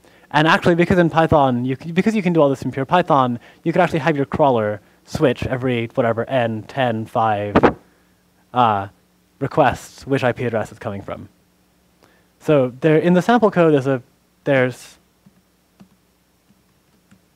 this thing called socks underscore monkey, which monkey patches the socket module to do this. And then you don't need to use tsocks at all. You still need to use a SSH-D. And this is the way I like to do it. At least this way, I'm using IP addresses that I actually control. You can just buy lists of proxy servers and plug them in. That just strikes me as shady. And all it took was writing this little config file and installing tsocks and wrapping your Python through it. So maybe I'll just do one more version of this where I wrap Python in tsocks just to show that it works from there. So I wrapped Python.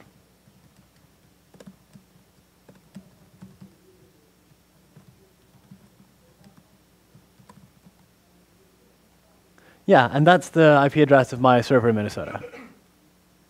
All just because I wrapped Python in the program tsocks and set this environment variable here.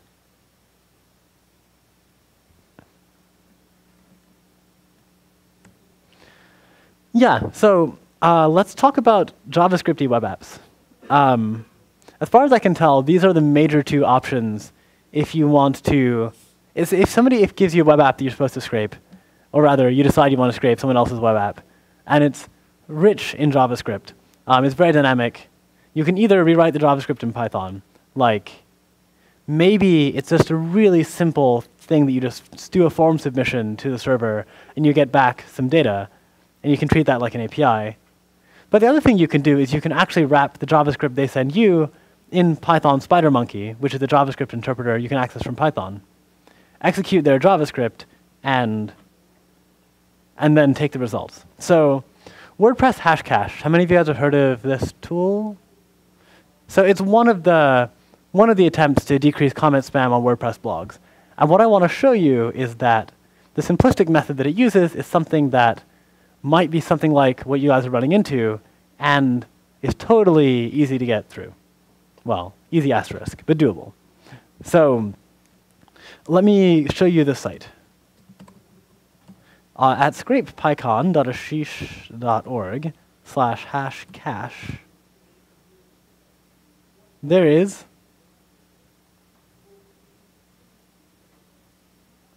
Asheesh's Hashcache demo. So this is a simple old WordPress install that for some reason lists my IP address at the top. That's kind of troubling. And there's comments, and I'm saying things. Look, it's great. There seems to be some like automatically added comments here. But you can tell that the comment form is protected by WordPress Hashcache. It's proudly advertising itself here. And what that means is that in the source code,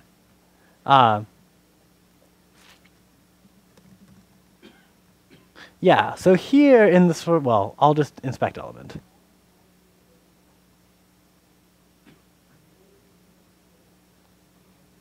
Form.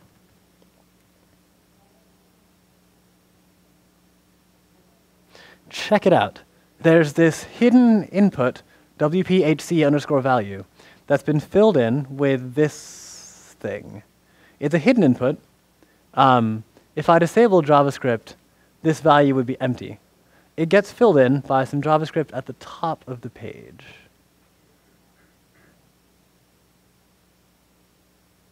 So much JavaScript. That looks possibly right. Yeah. Okay. So here is this WPHC function that has some strange data blob at the top. Perhaps that's stored in my session cookie. I don't know.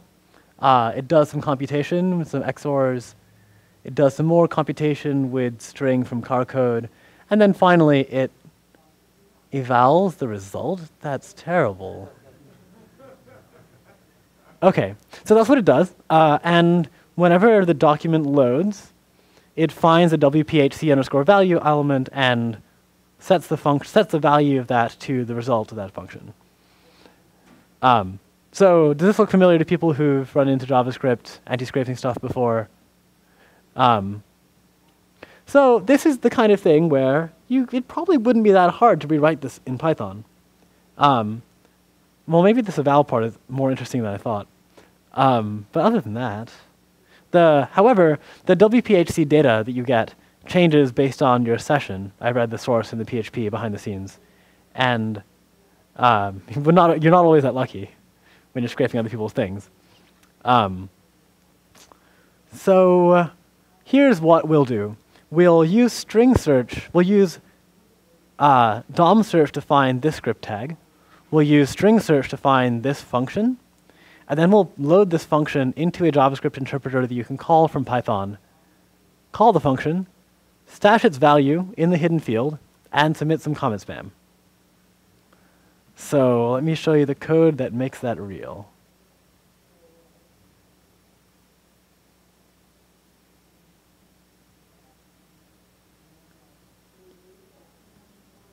Walk. Home.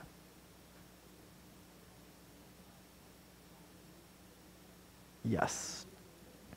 OK, so here I decided to use HTML5lib for no particular reason. The key here is import SpiderMonkey. I think SpiderMonkey is on PyPy, so you can just pip install it. You do need to install some C code first. It'll step you through that. We have this function here that searches through all of these script tags and checks to see if they contain function WPHC. And if so, then we stash their contents away here when we return the script tag itself. So we take this script tag source and we wrap it in a function definition for JavaScript. Here's the fun part. We make a JavaScript anonymous function that just contains the function body of WPHC. We create a JavaScript runtime, a runtime context, and in here, we're doing cross-language calling. So this is a string of a JavaScript code, and this cx.execute will actually execute the JavaScript code. And that JavaScript code just defines the function, and now we can call it and return the value. So now we have this very simple post comment where naturally we set robots.text handling to false, we instantiate a browser, we just double check that the page claims to be protected by hash cache, and if not, we would break. Finally, we parse the page, grab the source of the JavaScript, execute the thing. As it happens, you have to undo some mechanized feature where hidden fields are set to read only. So we make them read write so that we can set that hidden field and submit. So if you're convinced, wait, but what do we submit anyway? Here we are. So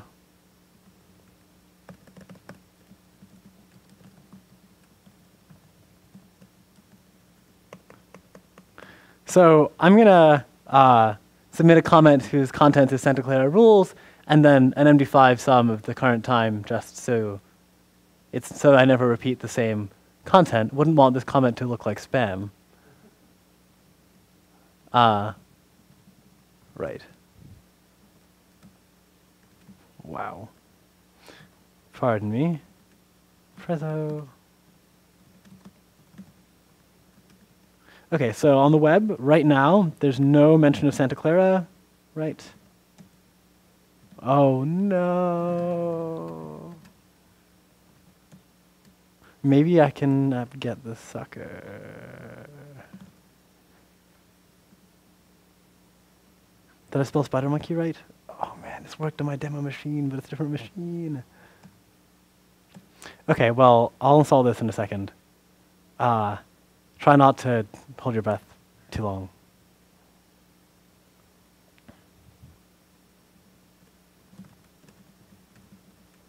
I think it's...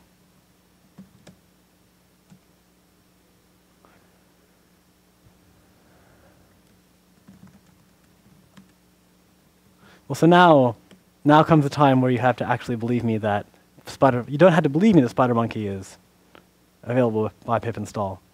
I'm about to show you.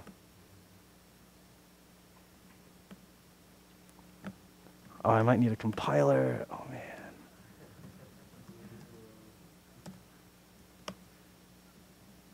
Luckily, PyPI is really slow, so I can install the dependencies as I think of them. Oh.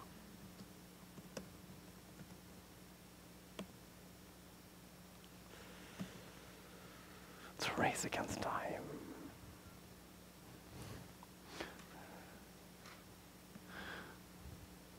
Well, it's totally going to work, I assure you. Well, maybe I'll let that go in the background and I'll keep talking. I don't need to keep you guys waiting for too long. Let's talk about CAPTCHAs. So, CAPTCHA, does anybody here not know what a CAPTCHA is? Right. So, if you're lucky, websites, when they try to prove you're human, they'll ask you to see a really simple CAPTCHA. Mailinator used to have a really simple CAPTCHA. Let's see it. I don't know if any of you have seen this CAPTCHA before. It's really amazing. I know, now I'm using up all my bandwidth. Okay, so this CAPTCHA says, I love Mailinator. It's a very low resolution. But what's great about this CAPTCHA isn't just it, but the fact that there's only so many of them. This one is my favorite. I don't know what the right answer is. So if you just have a human look at these and make a lookup table, you'll discover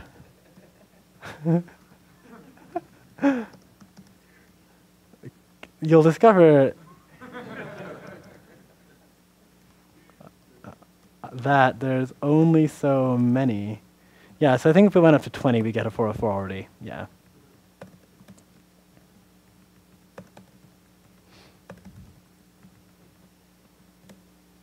Yeah, so there are 10, 1 through 10. Pretty easy to just make a lookup table. You don't even need to download the URL every time. You can just look for the URL. But if they were just rotating the URLs, if they were having the same data at different URLs, then you could just hash the data of the image and look to store that in your dictionary. So I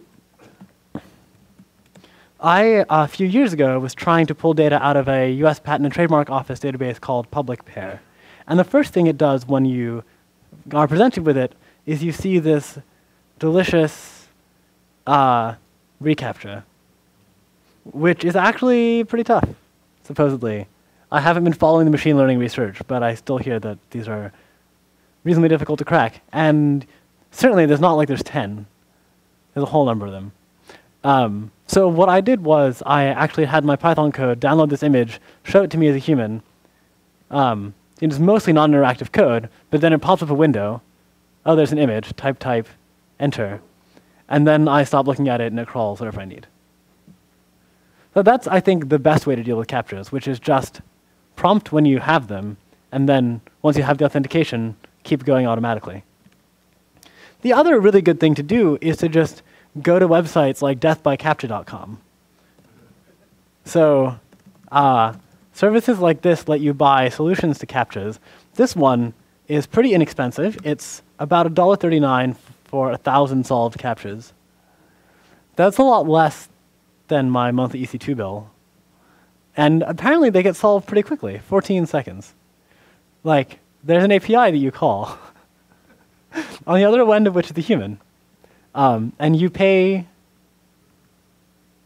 0.1 cents per CAPTCHA. So you could just go that route.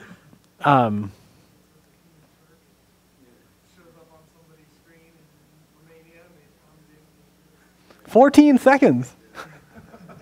Like, there's some like good engineering going on in distributing those among like people who are actually online, and yeah. And 96.2% is pretty high accuracy. It's interesting that it's not 100%, but I guess it doesn't have to be, because if you could just try a second time, you'd be fine. And actually, in general, CAPTCHAs are considered broken when you can break them at about 80% accuracy, I think.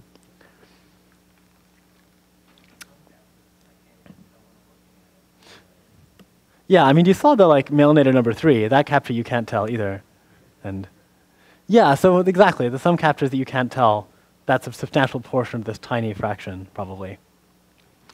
There are some other CAPTCHA solving strategies which are just fantastically evil, which I think I have a few minutes, so I'll go into. So how many of you heard about when people affiliated with 4chan rigged the voting for Time's online poll for top 100 most influential people? Yeah. So it was a pretty awesome stunt. Time had a web poll on their site where they listed like a couple hundred or maybe just 100 people, and they wanted you to rank them as to which ones were the most influential. So the website 4chan was started by this fellow Moot. So they made sure that Moot was the first person. But actually, they rigged all the rest of the top 14. Marble Cake also the game. And then they, whoever they needed to vote for to make these letters fill in the right places. Marble Cake is apparently an IRC channel they used to use. It's kind of dark. Giant, yeah. So this was a great scraping exercise and a great exercise in CAPTCHA defeating. Because there was a CAPTCHA when you voted. In fact, they were using reCAPTCHA. What the 4chan people did was they took advantage of the structure of reCAPTCHA.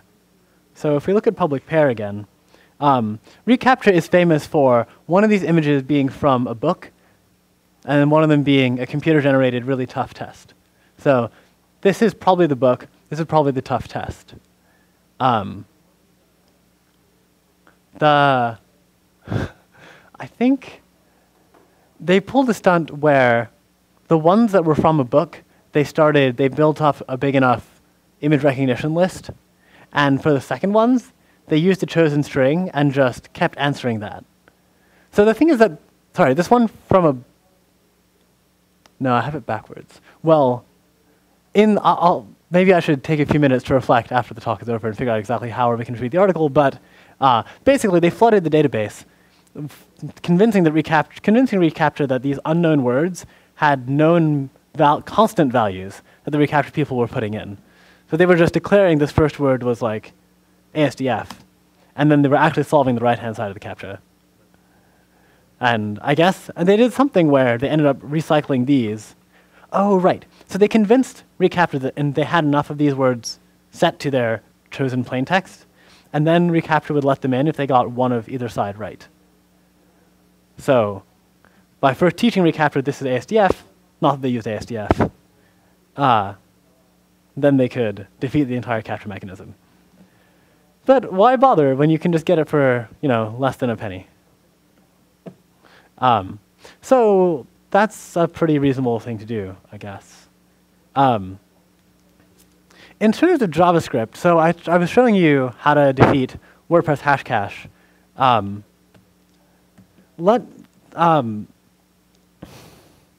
So this site, let's dive in a little more. I think that's what it is. I can't actually quite tell. Great. So this is a website where the entire thing is rendered at runtime.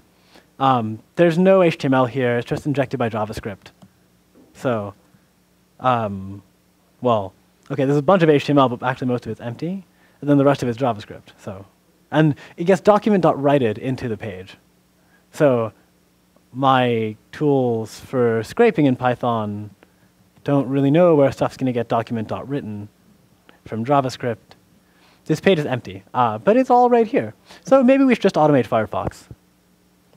A tool I've used for doing that is Selenium Remote Control. There's some other web testing tools like Windmill. Let me just tidy up a few of these tabs. Yeah, so I have some code that I can show you folks. Sorry. First, I'm going to show you how to use Selenium to do a search on Google. And the great thing about using Selenium to do automated searches on Google is that they can't tell you're a bot because you're not a bot. You're a real web browser. And you're definitely getting all of those CSS and images and JavaScripts, whatever they want. But maybe it's very complex. So let's take a look.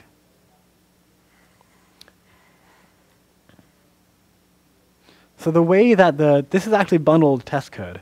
They've implemented it as a unit test.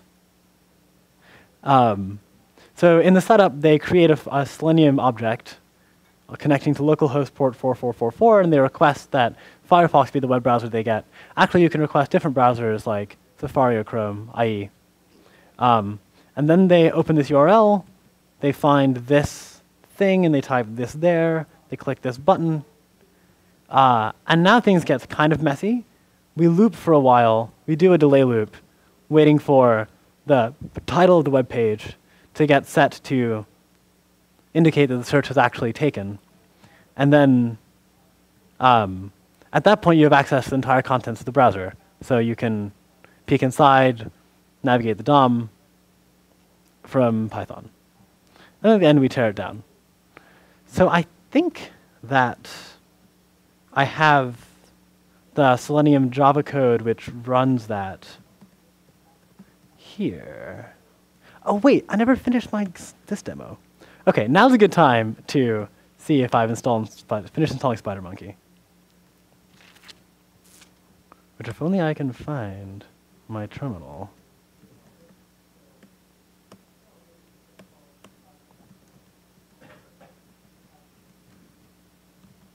Do I just have it now? Yes! OK, great. Great. So now let's get back to comment spamming myself.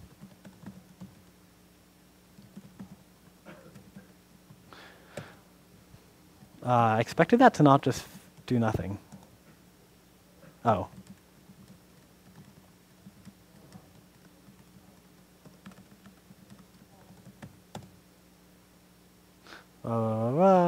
Data loss warning, who cares, I'm scraping.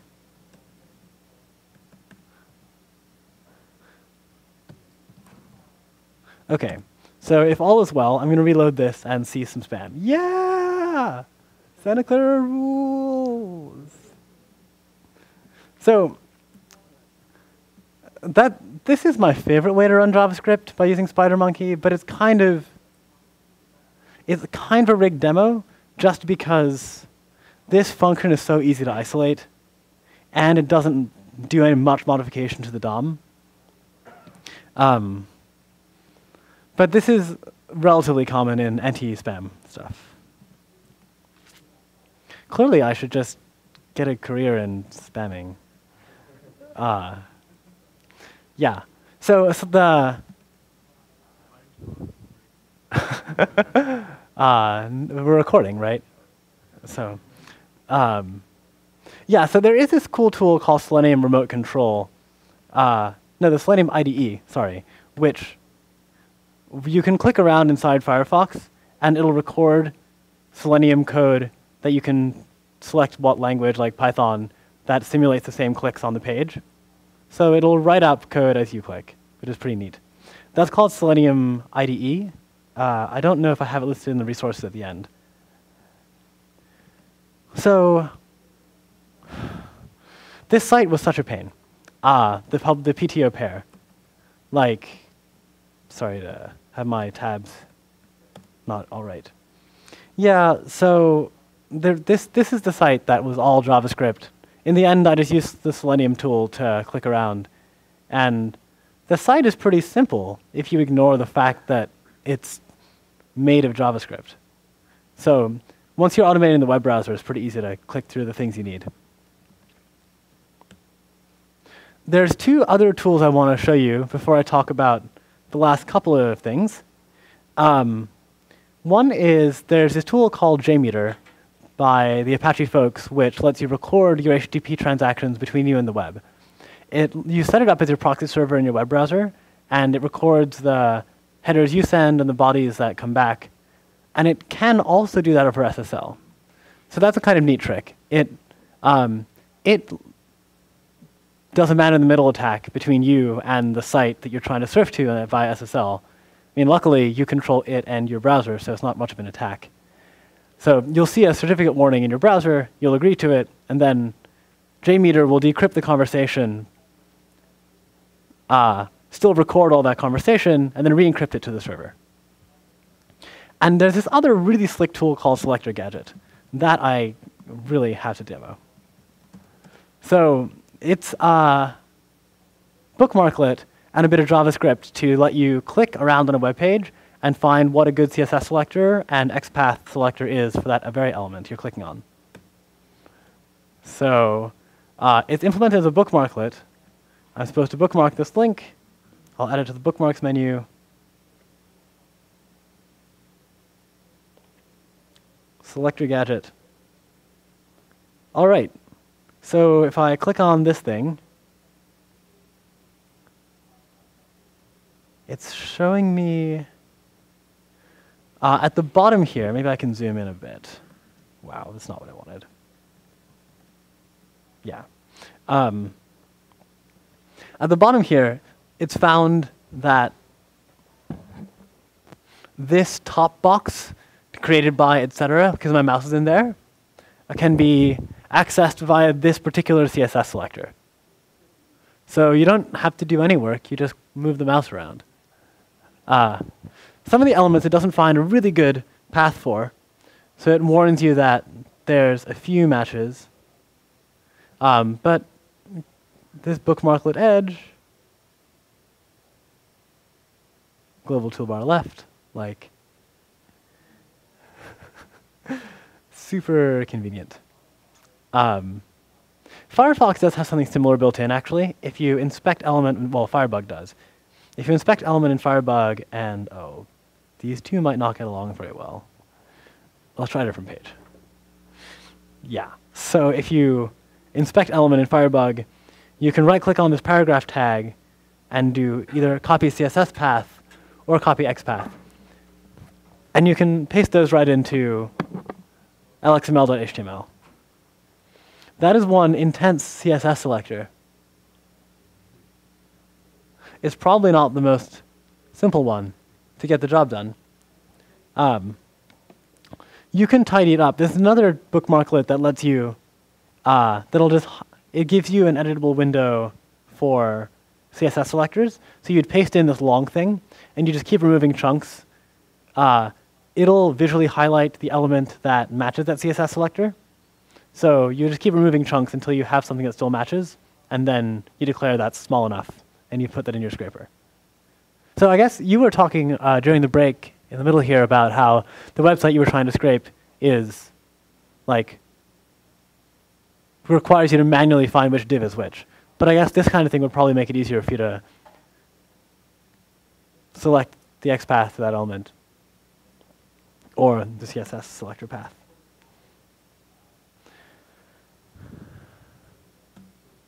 So that's all I have for parsing and searching through web pages and downloading them. But I want to talk a little bit about different ways to download pages in parallel and give you a recommendation for doing that. And also talk about how to make your web scraping code actually easy to test with unit tests, which is a lifesaver. So if you have a whole bunch of web pages you want to download in parallel, you have a few choices. But the first thing to figure out is why you would want to bother. Maybe you can just wait. The nice thing about parallelism is that things come to you faster, but it comes with complexity. So the code gets more complicated. You end up spending more RAM, CPU, and bandwidth on downloading the pages. And there's this vague, invisible unit of fear that's like, how likely is it that this website is going to find me? And so the more you download in parallel, the more you're likely to run into that. But so if you want to download multiple pages in parallel, it's important. I think that the best way to do it is to separate the parsing from the actual downloading of the page. So I'll show you some sample code that does that. And I'll also show you different code snippets that do the parallel downloading with a few different tools. How many here of you have used Celery when making web apps? OK. So Celery, by default, is a tool to let you run code in the background. It's really designed for this case of you have a web app that has something slow that needs to happen in the background, like downloading data from Twitter, that might even fail. So you don't want the web browser user to block visiting the website on receiving that data. So you queue that into the background. The way the Celery works by default is it uses multiprocessing. So I'll show you some code to just use multiprocessing directly. Oh, whoa.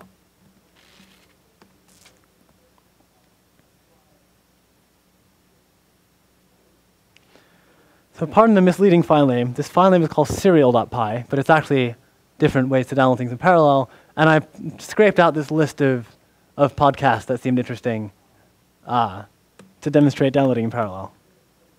So let's talk about multiprocessing first. I guess I should make this a tiny bit smaller. Or maybe just shrink this over.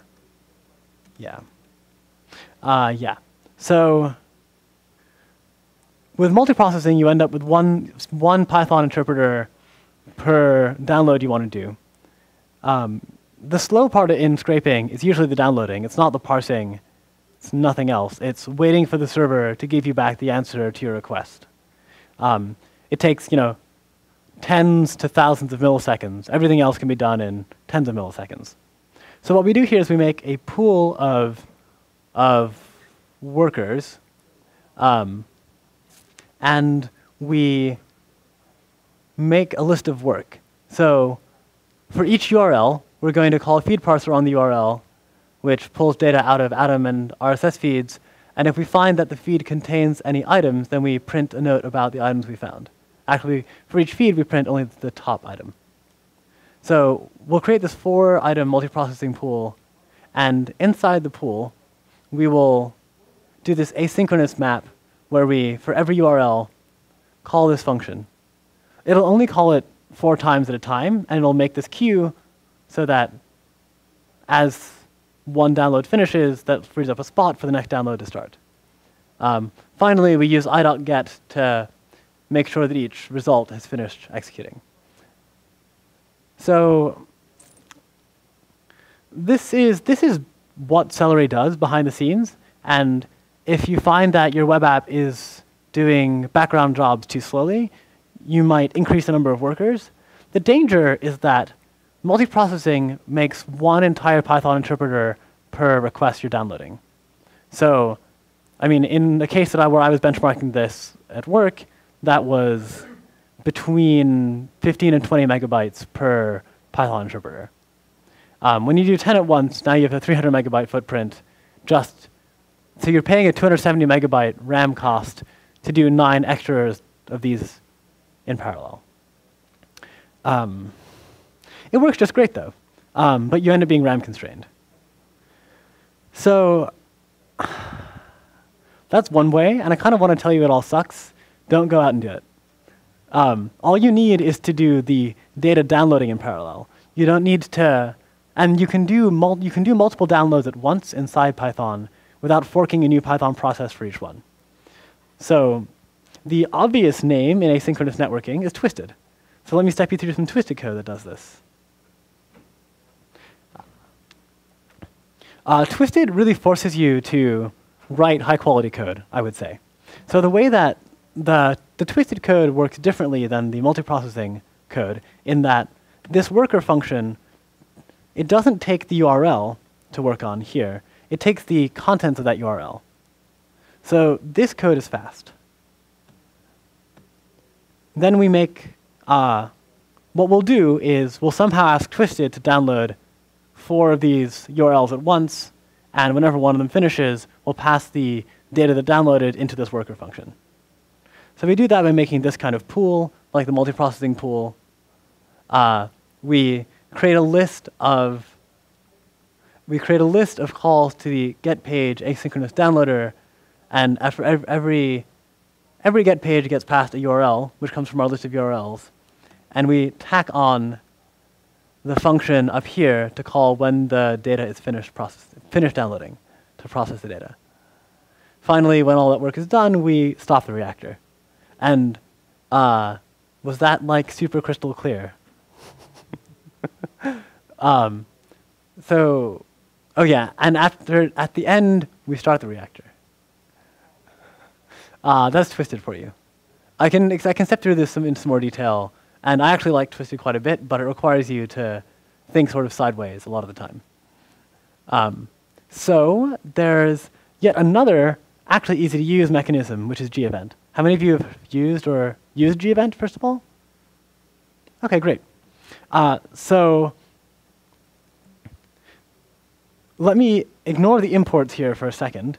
It'll look just like the multiprocessing code. What we'll do is we'll make a worker pool of size 10. We'll write this function that takes the URL as an argument, downloads the data from it, and if it finds any values, it prints them. Then finally, we take this list of URLs and we add tasks to the workers. But the difference between gevent and multiprocessing is that with gevent, you do this crazy thing first called monkey patch all. So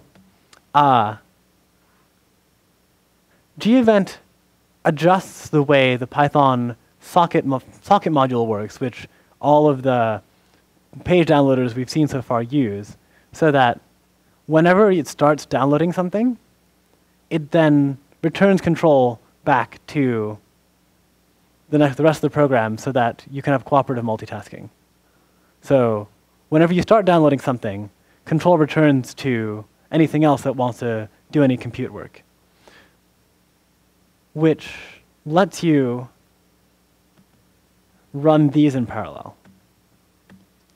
And the number of these you run in parallel is 10 because that's the size of the pool. This is just like the multiprocessing-based code, except it doesn't cause any extra memory cost because you're doing all this inside the same Python interpreter. There's no threads. There's just this kind of cooperative multitasking where when you start downloading something, control returns to any other tasks that want control. So this is totally awesome. You should all do it. And you can do it with gevent directly, like I show here, or you can finally use the wrapper that the request module provides for gevent. So if you want to think about this even less, which is fine, you can write your code like this. So requests by default, you call requests.get on some URL, and then it goes and fetches that content immediately. And so no other Python code can get executed while you're requesting that. Request.async actually uses gevent behind the scenes so that you can create these sort of promises of downloaded data. And then whenever the data actually gets downloaded, it'll call a function with the resulting response. So here we've written the scraping code to take the string data rather than the URL as the argument. This is actually a special object called a response object, and it has this attribute r.content that's available when the thing is finished downloading.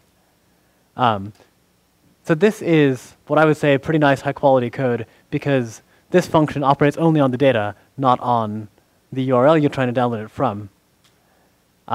You then enqueue all these guys. Whenever the response is ready, you call handle1response, and then you just use async.map to execute all the promises inside this list and run at most 5 at once, or 500. Because you're not paying any extra runtime cost in RAM, you can crank this up really high, and your concurrency will go really high. Your program will just be waiting on more work. It won't be chewing up lots of RAM.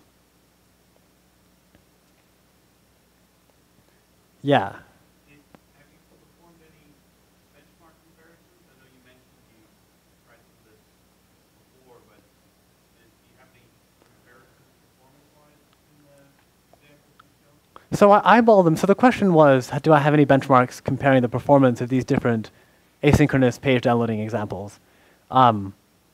In the past few days, I just eyeballed them and ran each of them, and they seemed to run in about the same amount of time, which is to say that they were still network limited, but they were network limited in the same, slightly faster way than they were when I was downloading one at a time. I have benchmarked the multiprocessing strategy in terms of RAM and found that it was about 20 to 25 megs per Python interpreter. And it varied depending on how complex the app was. But that's all as far as benchmarking. I can also offer that this code is in the example, so we can benchmark it later too. But I guess the basics are that this, I think that all of these, the twisted version, the direct gevent version, and the requests.async secretly gevent version have approximately exactly the same cost in terms of runtime. Like, they'll take the same amount of time to run, they'll take almost exactly the same amount of RAM. So it's only a matter of, because those all do cooperative multitasking inside the Python process. So it's only at that point a matter of style, which one seems nicer to you. And if you want to think about it as little as possible, you should probably use requests.async because it's pretty well documented and it's pretty specific to this purpose. The gevent stuff is pretty good too. The stuff that I did using gevent before, I would probably just do using requests.async now. Yeah, so I like to call twisted alien technology because they seem to have invented stuff that the rest of the development community discovers some years later However, they described it using different terminology that no one understood at the time. Glyph gave a great talk last year at PyCon about all the crazy, intense-sounding, twisted talks that have gone on over the years. And nowadays, so originally, I used to really hate Celery. Well, I used to hate using Celery because it made the wrong trade-off, because it used up so much RAM. It created one Python process for each request I was waiting on. So it spun up, it wasted 25 megabytes with a wish to do nothing. And then once that request finished, the 25 megs Python process would go away. A new one would get forked with a new startup cost. Super slow and super expensive in terms of RAM. And on things like EC2, RAM is a big thing. Anyway, but now Celery has a G-event backend which you can configure, although I haven't used it myself. So that's the story on async. Are there any questions about async in particular that I can clarify here? Are you all going to go out and write super fast async request code now that you can just use that module's async feature? I see some nods, that's good. If I'd known about this years ago, I would be a lot younger. That's not how it works. I would have gotten more done. I think that's how it works. Yeah. So the other aspect of scraping that I wanted to really emphasize is unit testing. So how many of you have written unit tests for any bit of code? Wow, nice. So how many of you have written any sort of automated testing for your scraping code? Okay. Wow, yeah, good job, Chris. Oh yeah, of course you did. Chris and I have worked on a different project together that I've seen as tests, and they're pretty good. So if you want to write scraping code that's actually testable, you need to do the downloading and the analysis of the resulting data separately. Otherwise, your tests take for frickin' ever, and you never run them. Let me show you what I mean. So I wrote some so-called untestable code. Oh, yeah. I'm going to... It's an unusual kind of test.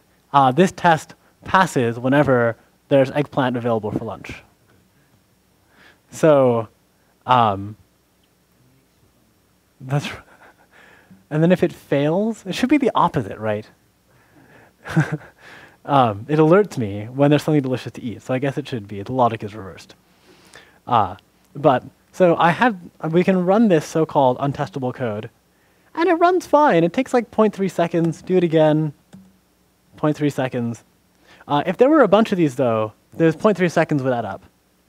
So I wrote a more testable version of this, which looks very similar, but it's very slightly different. There's one function to do the downloading, and another function to find out if eggplant is available on the docket. So the test here, this test, finally, because this function takes this data as an argument, we can just download the menu today to a file and run this test on the saved version. So that's what I did. This test now has 2 lines. Neither of them actually goes out and fetches the menu. One of them pulls the menu off disk, and the other one checks if there's eggplant available. So crucially, this is a high-quality test for making sure we extract the information that we think we're extracting from a web page with particular contents. It's not good for like a monitoring system for eggplant for me, but that's not what unit testing is for at all. It's for making sure your code does what you think it does. And if you have constant inputs and outputs and constant code, then you can believe that your code does what you think it does. So the old one took 0.3 seconds to run. This one takes no time at all. Imagine how fast the dots would print if there were more of these. Like, it'd be awesome. Having written a bunch of testing code recently, having written a bunch of scraping code in the past 2-3 years, the code that we fix are the ones where there's data saved as a reference point. And so when we find that the app scraping no longer applies to the current version of the data on the web, I go and surf to that web page and I save the contents of that page in my web browser, and I add a test case to my test suite where I load up that particular bit of data, then I run that locally. It's a bit more work to make sure my tests are failing, but when they fail, it's super fast to fix them, which is great. The only difficulty with this is that your tests will be slow if you ever call code that goes and downloads data from the web synchronously. So if you're using feed parser, for example, it has a couple of modes you can run it in where it downloads data from the web without asking you to make sure it has everything. So you'll notice because your tests start running slowly, basically. Yeah, so similarly, LXML has a lxml.html. Wait, I think lxml.html has a parse mode that takes a file object that is presumed to be from the internet. So there's a slow way to use that too. If you do things this way, your lives will be better, but you'll have to be a bit more conscious. The other nice thing is that if you write your code this way, it becomes way easier to make it parallel, because you can make the downloading part be parallel and then pass the data into really fast extraction code.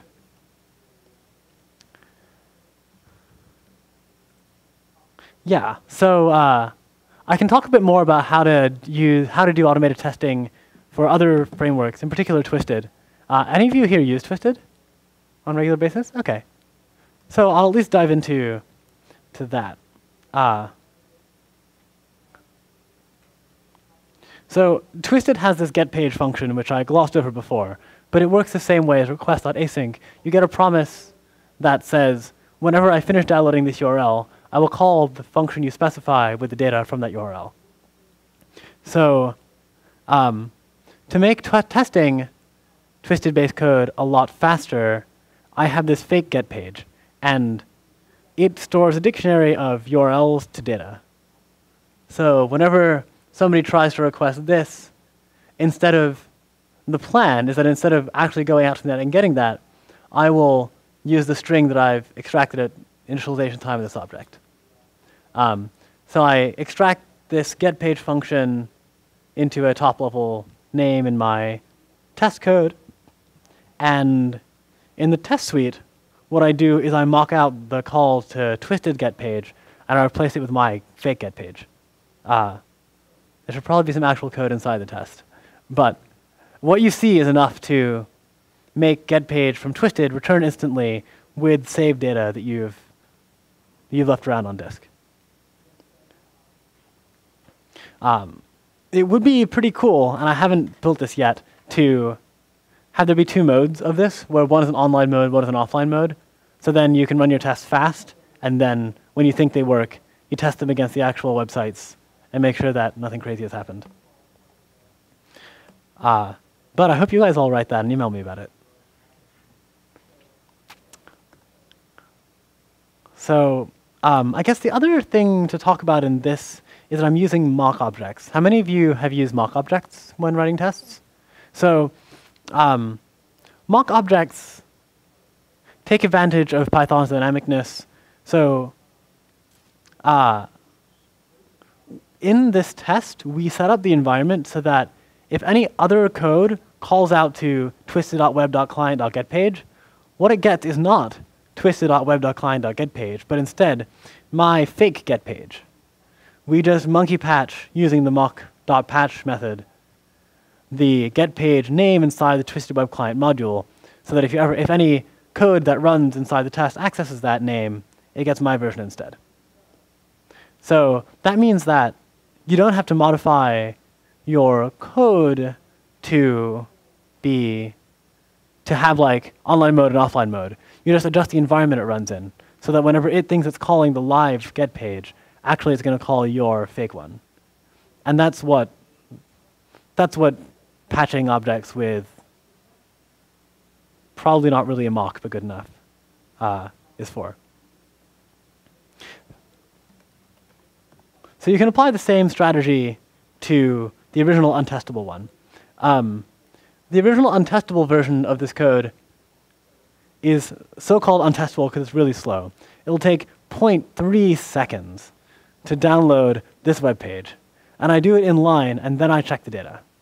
So what I've instead done here is, if I wasn't willing to rewrite this code, then I could use a mock here also. I've made a little fake URL opener that no matter what URL you try to open, you get back the save menu you've stored on disk. So then I patch out urllib2.urlopen so that when I call has eggplant inside the test, it thinks it's calling urllib2.urlopen, but actually it's calling my fake urlopen here. So it'll run faster. And let me just demonstrate that that really is running faster. Well, I see. You know, an error is, I got that error so quick.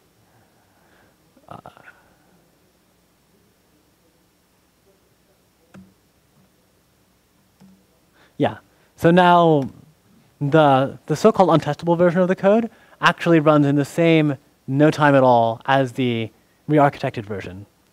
So long as you're willing to mock out the calls to slow network code.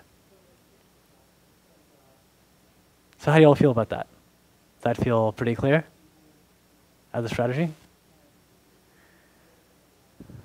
So the fact that you can mock out your inline slow network grabbing code means that you can take your current slow code and make it testable just by altering the environment it runs in.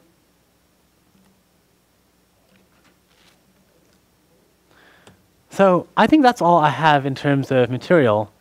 There were some questions in the middle that I wanted to answer, but I think I've forgotten them. So maybe in general, if you all have questions, you can ask me. Thanks for sticking with me.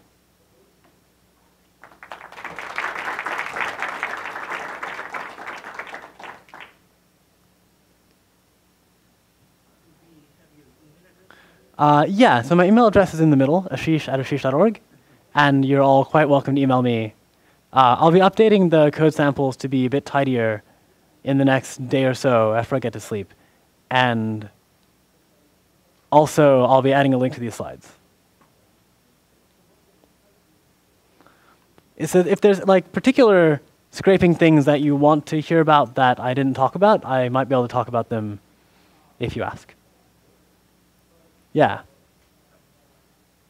An example that you talked about earlier with LXML talked about how you could actually have a parser that would parse dirty or malformed HTML or XML. But what if you're trying to actually detect whether it's dirty or not? For example, you expect a clean HTML or XML document, but it's dirty, and you want to actually detect what part or what elements the parse does not like, not necessarily the first part that it runs into. Got it. So to repeat the question, the question is, how can you use these permissive parsers to find out which parts of the document are invalid? And I mean, if you just want to find out if the document is invalid, you can run it through a validator. That's the best thing to say. All of these parsers, especially HTML5lib, rearrange their notion of what the document is all the way through processing it if they run into any changes. And they don't seem to log what their decision points were. But I'm actually really curious why that would be useful. The case that I have an XML document that is being generated specifically for me. It's not necessarily the case that I'm going out to the web and grabbing it. It's something that someone is creating an export in XML, handing that to me. And it's in an example where I'm looking at it, it's supposed to be UTF-8, but it turns out they used a couple of non-UTF-8 characters amongst some of the code space headers. That was Got it. a use case, good example, yeah. Yeah, in the case where someone's sending you data that's possibly invalid, I think the best thing to do is to run it through a regular validator. I use the command line tool called NX, I think it's called NXML. I think so, and it can very clearly print validation errors. But you brought up something interesting I didn't really touch on, which is character set encoding problems. So just to summarize the current state of the world with character set encodings, just barely fewer than the majority of web servers indicate what the character set of a text document they're sending out is. And surely some of those are a lie. So if you're lucky, everything is UTF-8, and UTF-8 is really easy to detect. It's pretty. If you try to decode something as UTF-8, it'll generally fail if it wasn't. Otherwise, you can use either Cardet or Beautiful Soup's module called Unicode Dammit to infer the encoding. Dammit is spelled D-A-M-M-I-T in this case. Yeah, and those will do a best effort job of detecting the encoding, but they can in fact detect it wrong. Ned Batchelor is giving a great talk on Unicode in a few days that describes all sorts of great horrors you can run into. But the silver lining is that the requests module, if you use its requests.get, it'll do its best to convert whatever you got to Unicode if it can do so cleanly, correctly, without asking you. So if you use requests, you're much less likely to run into problems.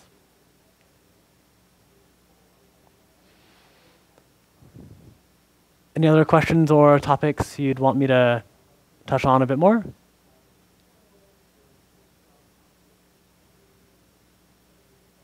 Yeah.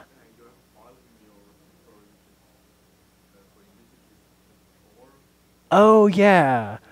Yeah, so the question was, why is there a file in the repository that's for use with Tor, which is an anonymity network? So Tor also uses socks. So the same tools you can use for, with SSH-D, you can use with Tor. Tor is a really great best effort volunteer run service to the internet to provide anonymity to people who really need it. So it's pretty mean to use the main public Tor network to just anonymize your scraping. If you're doing one download per long amount of time, 10 minutes, it's not a big deal, I guess, probably. You can run your own Tor network, though, if you wanted to use that to do the cycling for you. Well, yeah, I'm not sure if you're running your own Tor network, how anonymous you would end up. The traffic signatures might be really telling, but other than that, yeah.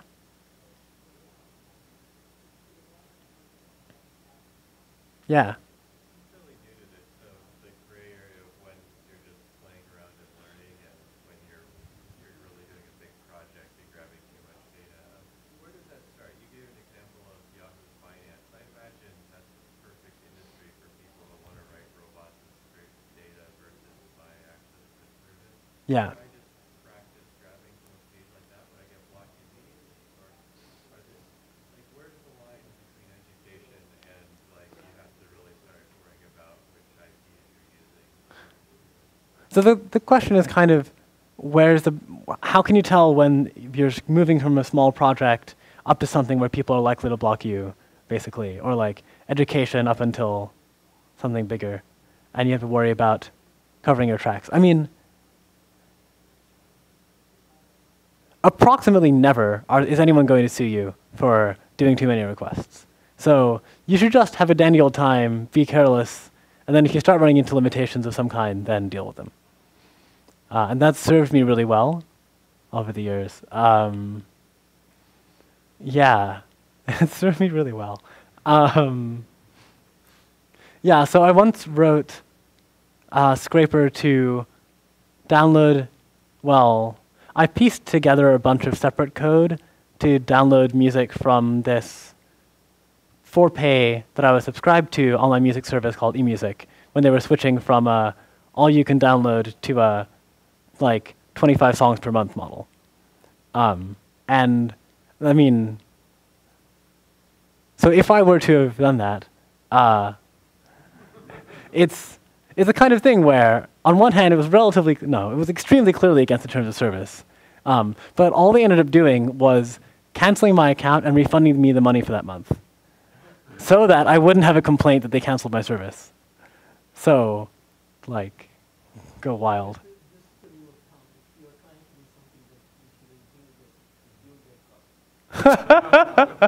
Well, I guess they did catch me, that's true. But anyway. We can talk more later about if I should or should not have done that. But I mean, IP address hopping wouldn't have helped because it was tied to my logged in account. The fact that I had a logged in account is related to why they were able to cancel my account. If it's just IP addresses, all they can do is block IP addresses, generally speaking, unless. So on the other side, on the other end of that spectrum, recently, a fellow named Aaron Swartz was indicted for downloading too many journal articles from an archive called JSTOR. That's in a case some of you might have heard of. And he wrote a Python-based scraper called Keep Grabbing. By the way, the indictment is a really it's like a 15 pages edge of your seat joyride through the alleged crazy world that Aaron put together by writing Keep Grabbing and keepgrabbing2.py and signing on to the MIT Wi-Fi network, registering his computer first as the name Gary Host with the email address ghost@mailnator.com. And then when he needed a new one, registering it as Grace Host and ghost2@mailnator.com. So in that he got caught for, but these are that he was indicted for. I don't know how that's progressed. It's been 9 months maybe. That's an extreme example, but he probably downloaded some hundreds of thousands to millions of documents from a service that clearly was only permitted for use inside a particular academic institution. He didn't do anything like share the resulting documents, but he's still in trouble for abusing the service. But now that I've scared you, really, approximately never does anyone get in trouble for anything like this. And scraping Yahoo Finance is great. And in fact, people in the finance industry spend a bunch of time writing scrapers for each other's websites. And the industry does not collapse under the legal weight of those lawsuits. Yeah.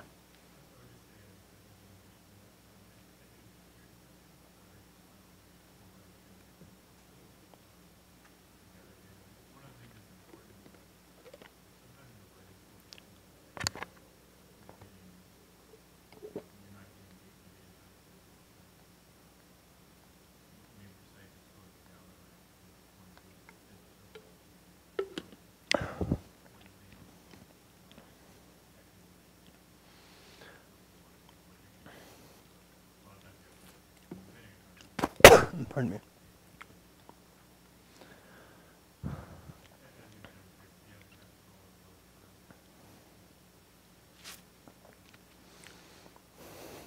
Yeah, I mean, in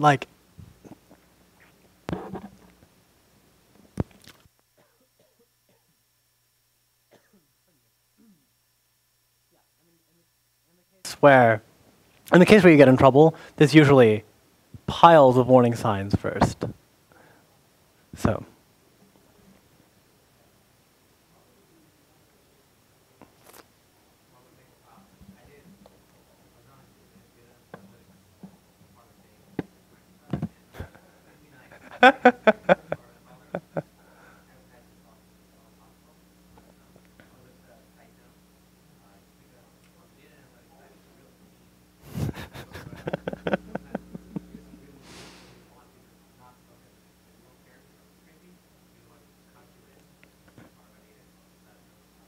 Yeah, just to repeat that for the video, if you're this fellow once worked at Bing Analytics and humbly requests that people indicate that they're bots so that they don't show up in the analytics when people want to just exclude the bots.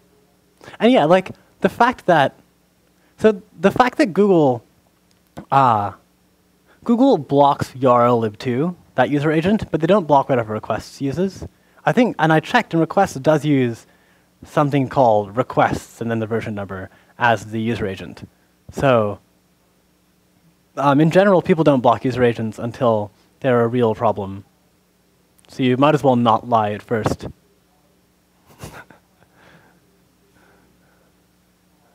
Yeah. Any other questions or problems you've been having that you want to think through aloud?